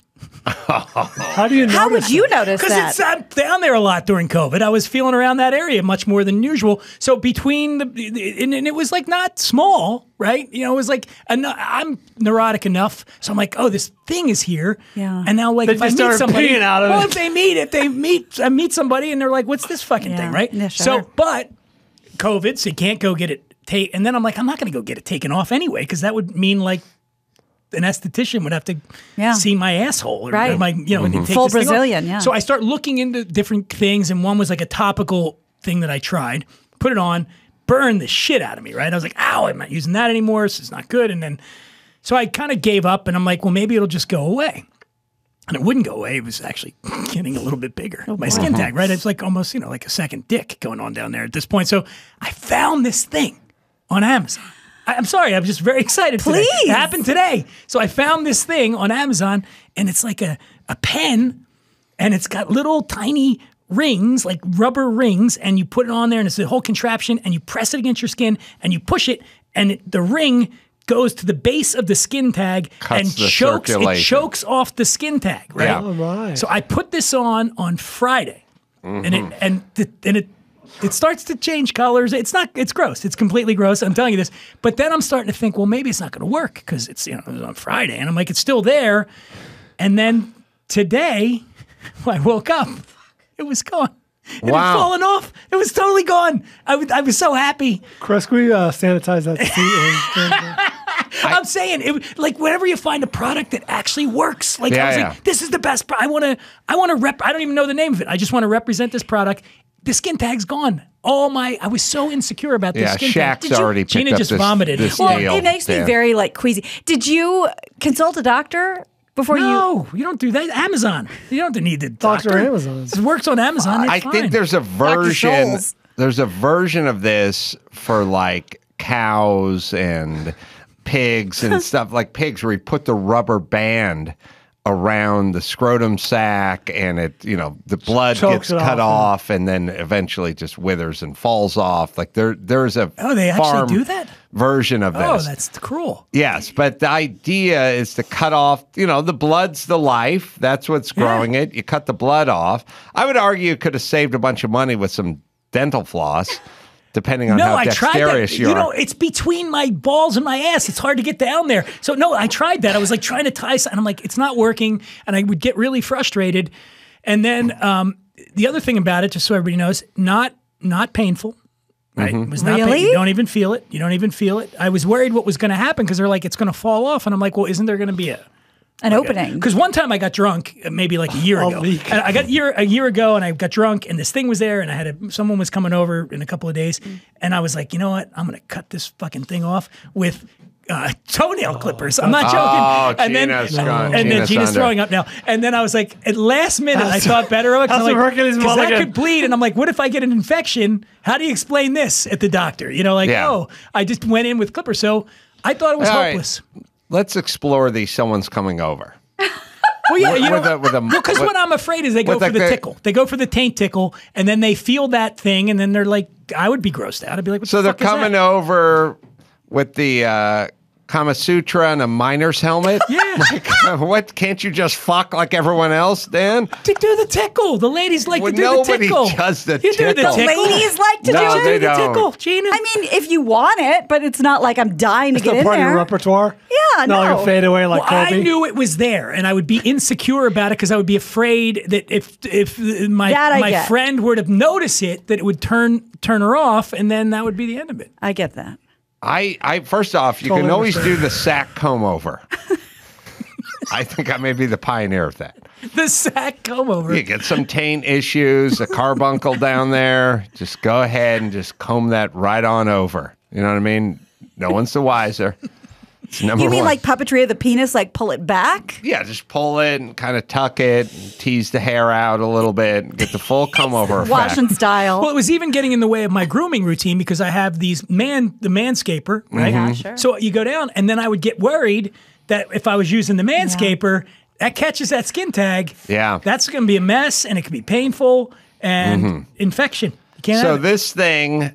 It's a tiny little rubber. It's a little rubber band. Little, and it's on like a pen, and you got to mount it on the pen, and then you press it against your skin, and it latches onto the base. How does one view that? I mean, I had a mirror. Funny you should ask that.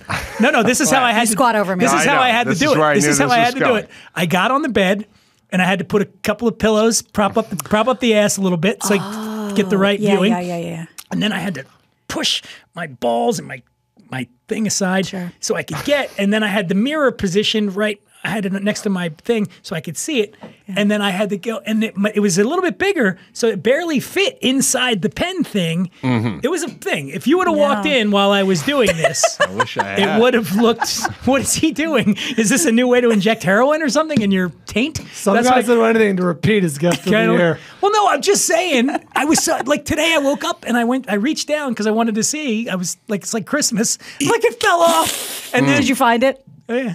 God, it's shriveled up a lot too. Put it under your pillow with a skin.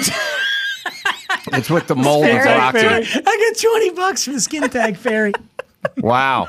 No, harrowing story. I get it. I've had to use the mirror before. See, you get old, you'll see what happens. You get skin tags. I never had them. I never had them in my 30s. But you get them. So it never opened the skin. It would just right off the surface. The thing just fell off. It was like it was never there. That's cool. It's a miracle invention. What do they call that thing? The thing I'm going to tell you right now. I'm going to look. And nobody's... We found one. I don't know if this is the exact one he used, but this is the same. This is not a sponsorship situation. Target skin tag it's called removal. The Kellinol 2-in-1 skin tag remover. Fuck. Kelinul. I have no affiliation with them other than I fucking love this company. They got that. That thing's been, I've been feeling that every night. Because I would sit there and it bothered me that it was there and I could not focus on it. You ever have something you can't not focus on? Yeah, tooth. This now. There. Yeah. This. Yeah. Wow. Well, there you go. Mazel tov. All right. Let me tell you about BetterHelp. Sorry. Perfect timing. Yes, please. This podcast is sponsored by BetterHelp Online Therapy. Many of us will drop everything to help someone we care about, but how often do we help ourselves? That's right. You go to the gym, you get a massage, you do all these things, you take care of yourself, but how about your mind, man? That's the best asset you have. Invest in yourself like you do with others. BetterHelp Online Therapy, offering video, phone, and even live chat sessions with your therapist so you don't have to be on camera or see anyone you don't want on camera if you don't want to. More affordable than in-person therapy. Get matched with a therapist in under 48 hours. Take care of yourself, people, with BetterHelp, right, Dawson? See why over 2 million people have used BetterHelp online therapy. And Adam Carolla Show listeners get 10% off their first month at BetterHelp.com/Carolla. That's BetterHelp.com/Carolla. I like Dan Dunn because he's an open cheek. All right, we'll take a quick break. We'll come back with the news right after this. The news with Grad, news with Gina Grad, breaking, viral, weird crime, protest, politics. Give me news with Gina Grad, stuff they saw on TMZ. Joe Biden, Kamala, meet news with Gina Grad.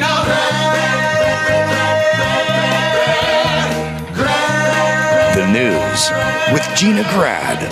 We're drinking great whiskey. We're hearing about harrowing acts on Dan's body. I'm not going to start with what I thought I was going to start with. I'll just tell you that there are now officially journalists being injured and killed in Ukraine, and it is horrific, and we'll have more news on that another day. But let's talk about Elon and Putin. Elon's challenging him on Twitter. The Tesla CEO and SpaceX founder Elon Musk wrote to his 77 million Twitter followers on Monday that he's challenging Vladimir Putin to single combat and wagering Ukraine. In the tweet, he said, "I hereby challenge Vladimir Putin to single combat. Stakes are Ukraine." He tagged the Kremlin's official account and asked, "Do you agree to this fight?" Fox News reports that the tweet prompted a nearly immediate response from the head of Russian space agency, who has traded words with Musk in the past. This is what he said: "You little devil are still young. Compete with me, weakling. It would only be a waste of time. Overtake my brother first." Ukrainian Vice Prime Minister Mikhailo Fedorov then chimed in, said, "I'm sure that Elon Musk can send Putin to Jupiter, and he's not playing because he's been running a fundraiser to launch Putin into space for weeks." It is weird that, no matter how advanced and technologically advanced, and who could be more technologically advanced than Elon or, the first people to put something into orbit, maybe a monkey or a woman or something. It still kind of comes down to some weird baseline. A duel at dawn. Who kick whose ass? Yeah. Yeah, it's just people come up and have a problem with everybody, but not really Mike Tyson, because he could punch them in a world of high tech and digital everything. There still comes down to this visceral sort of, how big's that guy's biceps and could I take him? And it's weird that that's such a big part, or still a part, when they're hardwired for that. You got people flying drones, the missiles that we launch are being guided by some nerd in Florida who's using a joystick. Indeed. But somehow that guy's got guns, still factors in. Yeah. Interesting. Yeah, and primal. That's not going away. Primal. I would wager to say you don't want that to go away. Well, my feeling, as I always say, is the more backward your nation is, the more primal you are. Like, think about how you treat women, how you treat gays, how your thoughts about transgender or whatever the progressive. So it's like the worse you are as a nation, the more primal you are, the more you're affected by the Barack Obama. That guy's 150 pounds. I could kick his ass. He doesn't care what kind of army or arsenal or anything he's on top of. This weird primal thing. Can I kick that guy's ass? And unfortunately, it's like when we used to do, we're going to invade Iraq, and they're like, they shall feel the sword of Allah upon their neck. It's like, no, they won't. Yep. They're going to light you up with A-10s. Yeah. That's the way we're going to do it, with a bunch of technology. But it's like, that guy's weak or that guy's soft. And it'd be nice if we could kind of get them on board with that thing. But I feel like the worse and more rogue a nation is, the more primal they are. And the more it just comes down to, I could kick Kamala Harris's ass.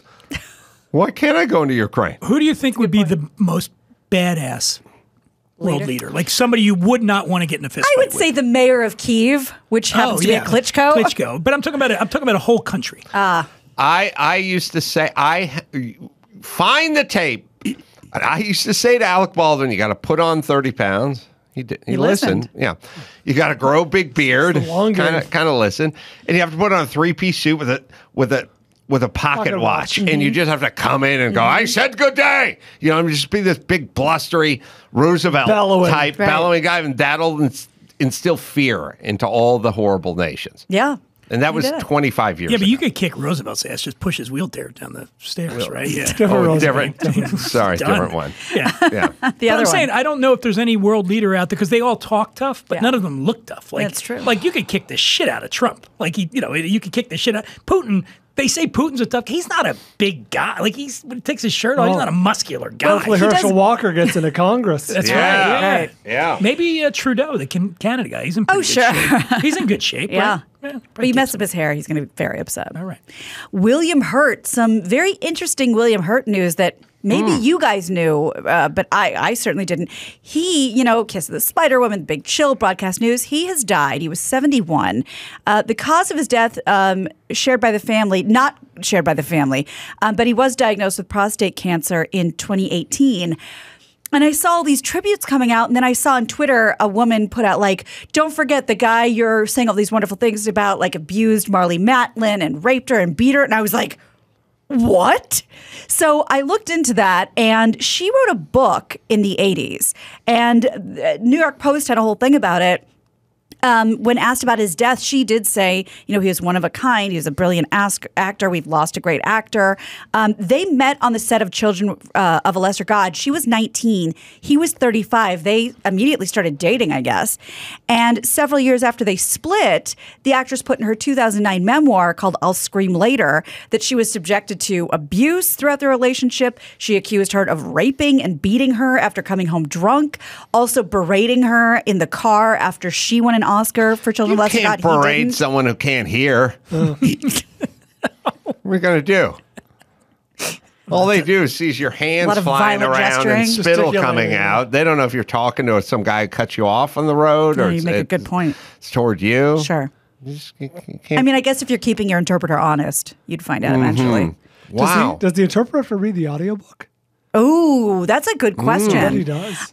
So in a statement released at the time, Hurt didn't deny the allegations, but he did say, we all are at fault here, and I apologize for any hurt I caused, no pun intended. I think there was some substance abuse that he admitted to and was like, listen, I did things I'm not proud of. I read this after the fact, of course. So it's a dark chapter in his history. He's been accused by more than just her. There's been other women in his life. Well, I read a story. I read a thing in the New York Times, an obit, and they said, he had a bit of a problematic history with women and substance abuse. And really? It's so weird you see an entertainer that's fucked up. Normally there's his character was always so woke and subtle and friendly and measured, and I guess we should have seen it coming like Ellen. That's right. But I mean, I never would have thought of that. And also, he was young. I mean, relatively 71. young when he died. Yeah. I didn't know he was that young when he was doing all those other movies. like broadcast news and Yeah, I'm really curious about her book now too, because like we discovered before,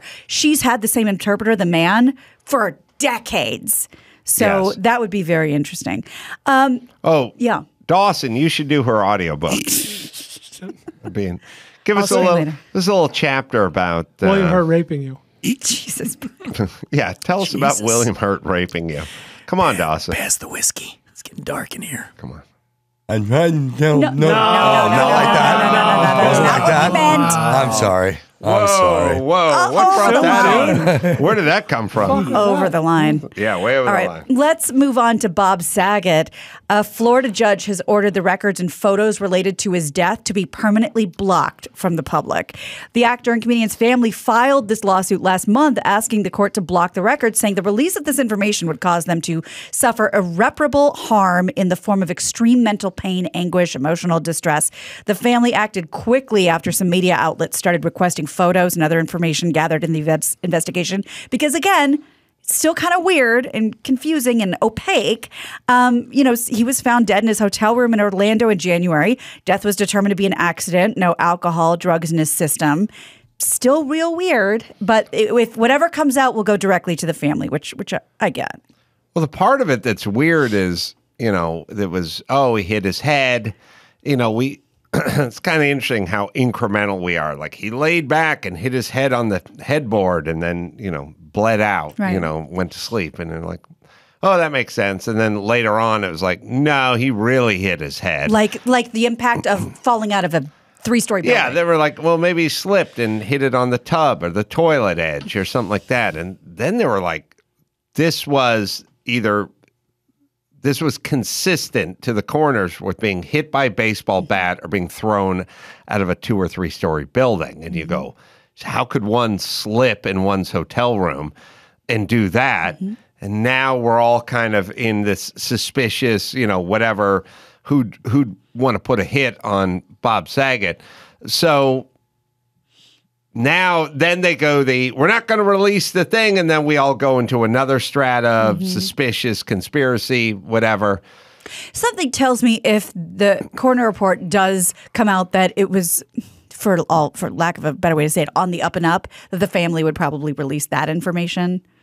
Yeah, my thing about like Epstein and the cameras weren't working and he killed himself in the prison cell. I'm like, maybe there's something there, but I don't think Bob Saget had a Lolita Express or Sex Island or not that we ever heard. No, nothing. And no diary. Why would the public have any right to see the photos anyway? Or like if the family's got an issue, if the family's, you would think the first concern would be with the family.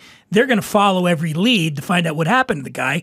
And from everything I've read, they seem okay with the way the cause of death has been reported. That's the thing. I think you're right. So fuck off, public. You don't get to see pictures of Bob Saget dead. Yeah. Come on. I'm okay with. No, I agree. And it fucks people up because remember several years ago, Demi Moore's assistant was calling the 911 in. call. And the 911 calls are public. And I don't think they should be public because she was like, well, what did she take? Some stuff. Advil. She's foam's coming out of her mouth. Yeah. And they're like, you can't, this is going to be public. The assistant is on the phone. They want to say she snorted fentanyl. What do we have to do? Yeah. But you're not getting the information to the paramedics at this point. Because you're worried about it getting damaged. Right. There. Yeah. Yes. All right. One more, Gina. Oh, right. Speaking of that, I'm gonna post a picture of my late skin tag on my Instagram because I think people want to know what it looks like now. Now that it's put it next to a quarter. Yeah. Can I be family and say the family wishes that you keep this private? I want you to know what happens to a skin tag when it fucks with you for too long. Okay, well, it becomes this shriveled up little black thing. It looks like a raisin. It's like a raisin. It's kind of like a tiny raisin. Okay, let's end this on a happy note, shall we? It turns out that Dolly Parton agrees with Adam and many people when it comes to which genres should be involved in the Rock and Roll Hall of Fame. This has to be, and there's been a lot, the most tweeted story with my name tagged to it that's ever existed. Deadline. Tag. Skin tag to it. Deadline reports that Dolly Parton has withdrawn her name from this year's Rock Hall nomination.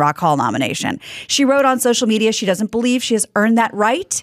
She says, I really do not want the vote to be split because of me, so I must respectfully bow out. She indicated that she hopes the Rock Hall would consider her in the future if she puts out an actual rock and roll album.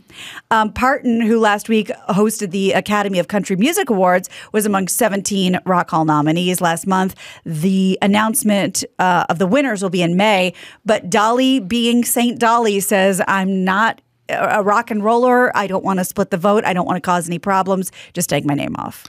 Well, there's a Country Music Hall of Fame, and right? I'm sure she's in it. Everyone has, look, they have a, God damn it, I'm pissed now. Oh, here we go. Because I thought about motorsports. Okay. They have a motherfucking NASCAR Hall of Fame.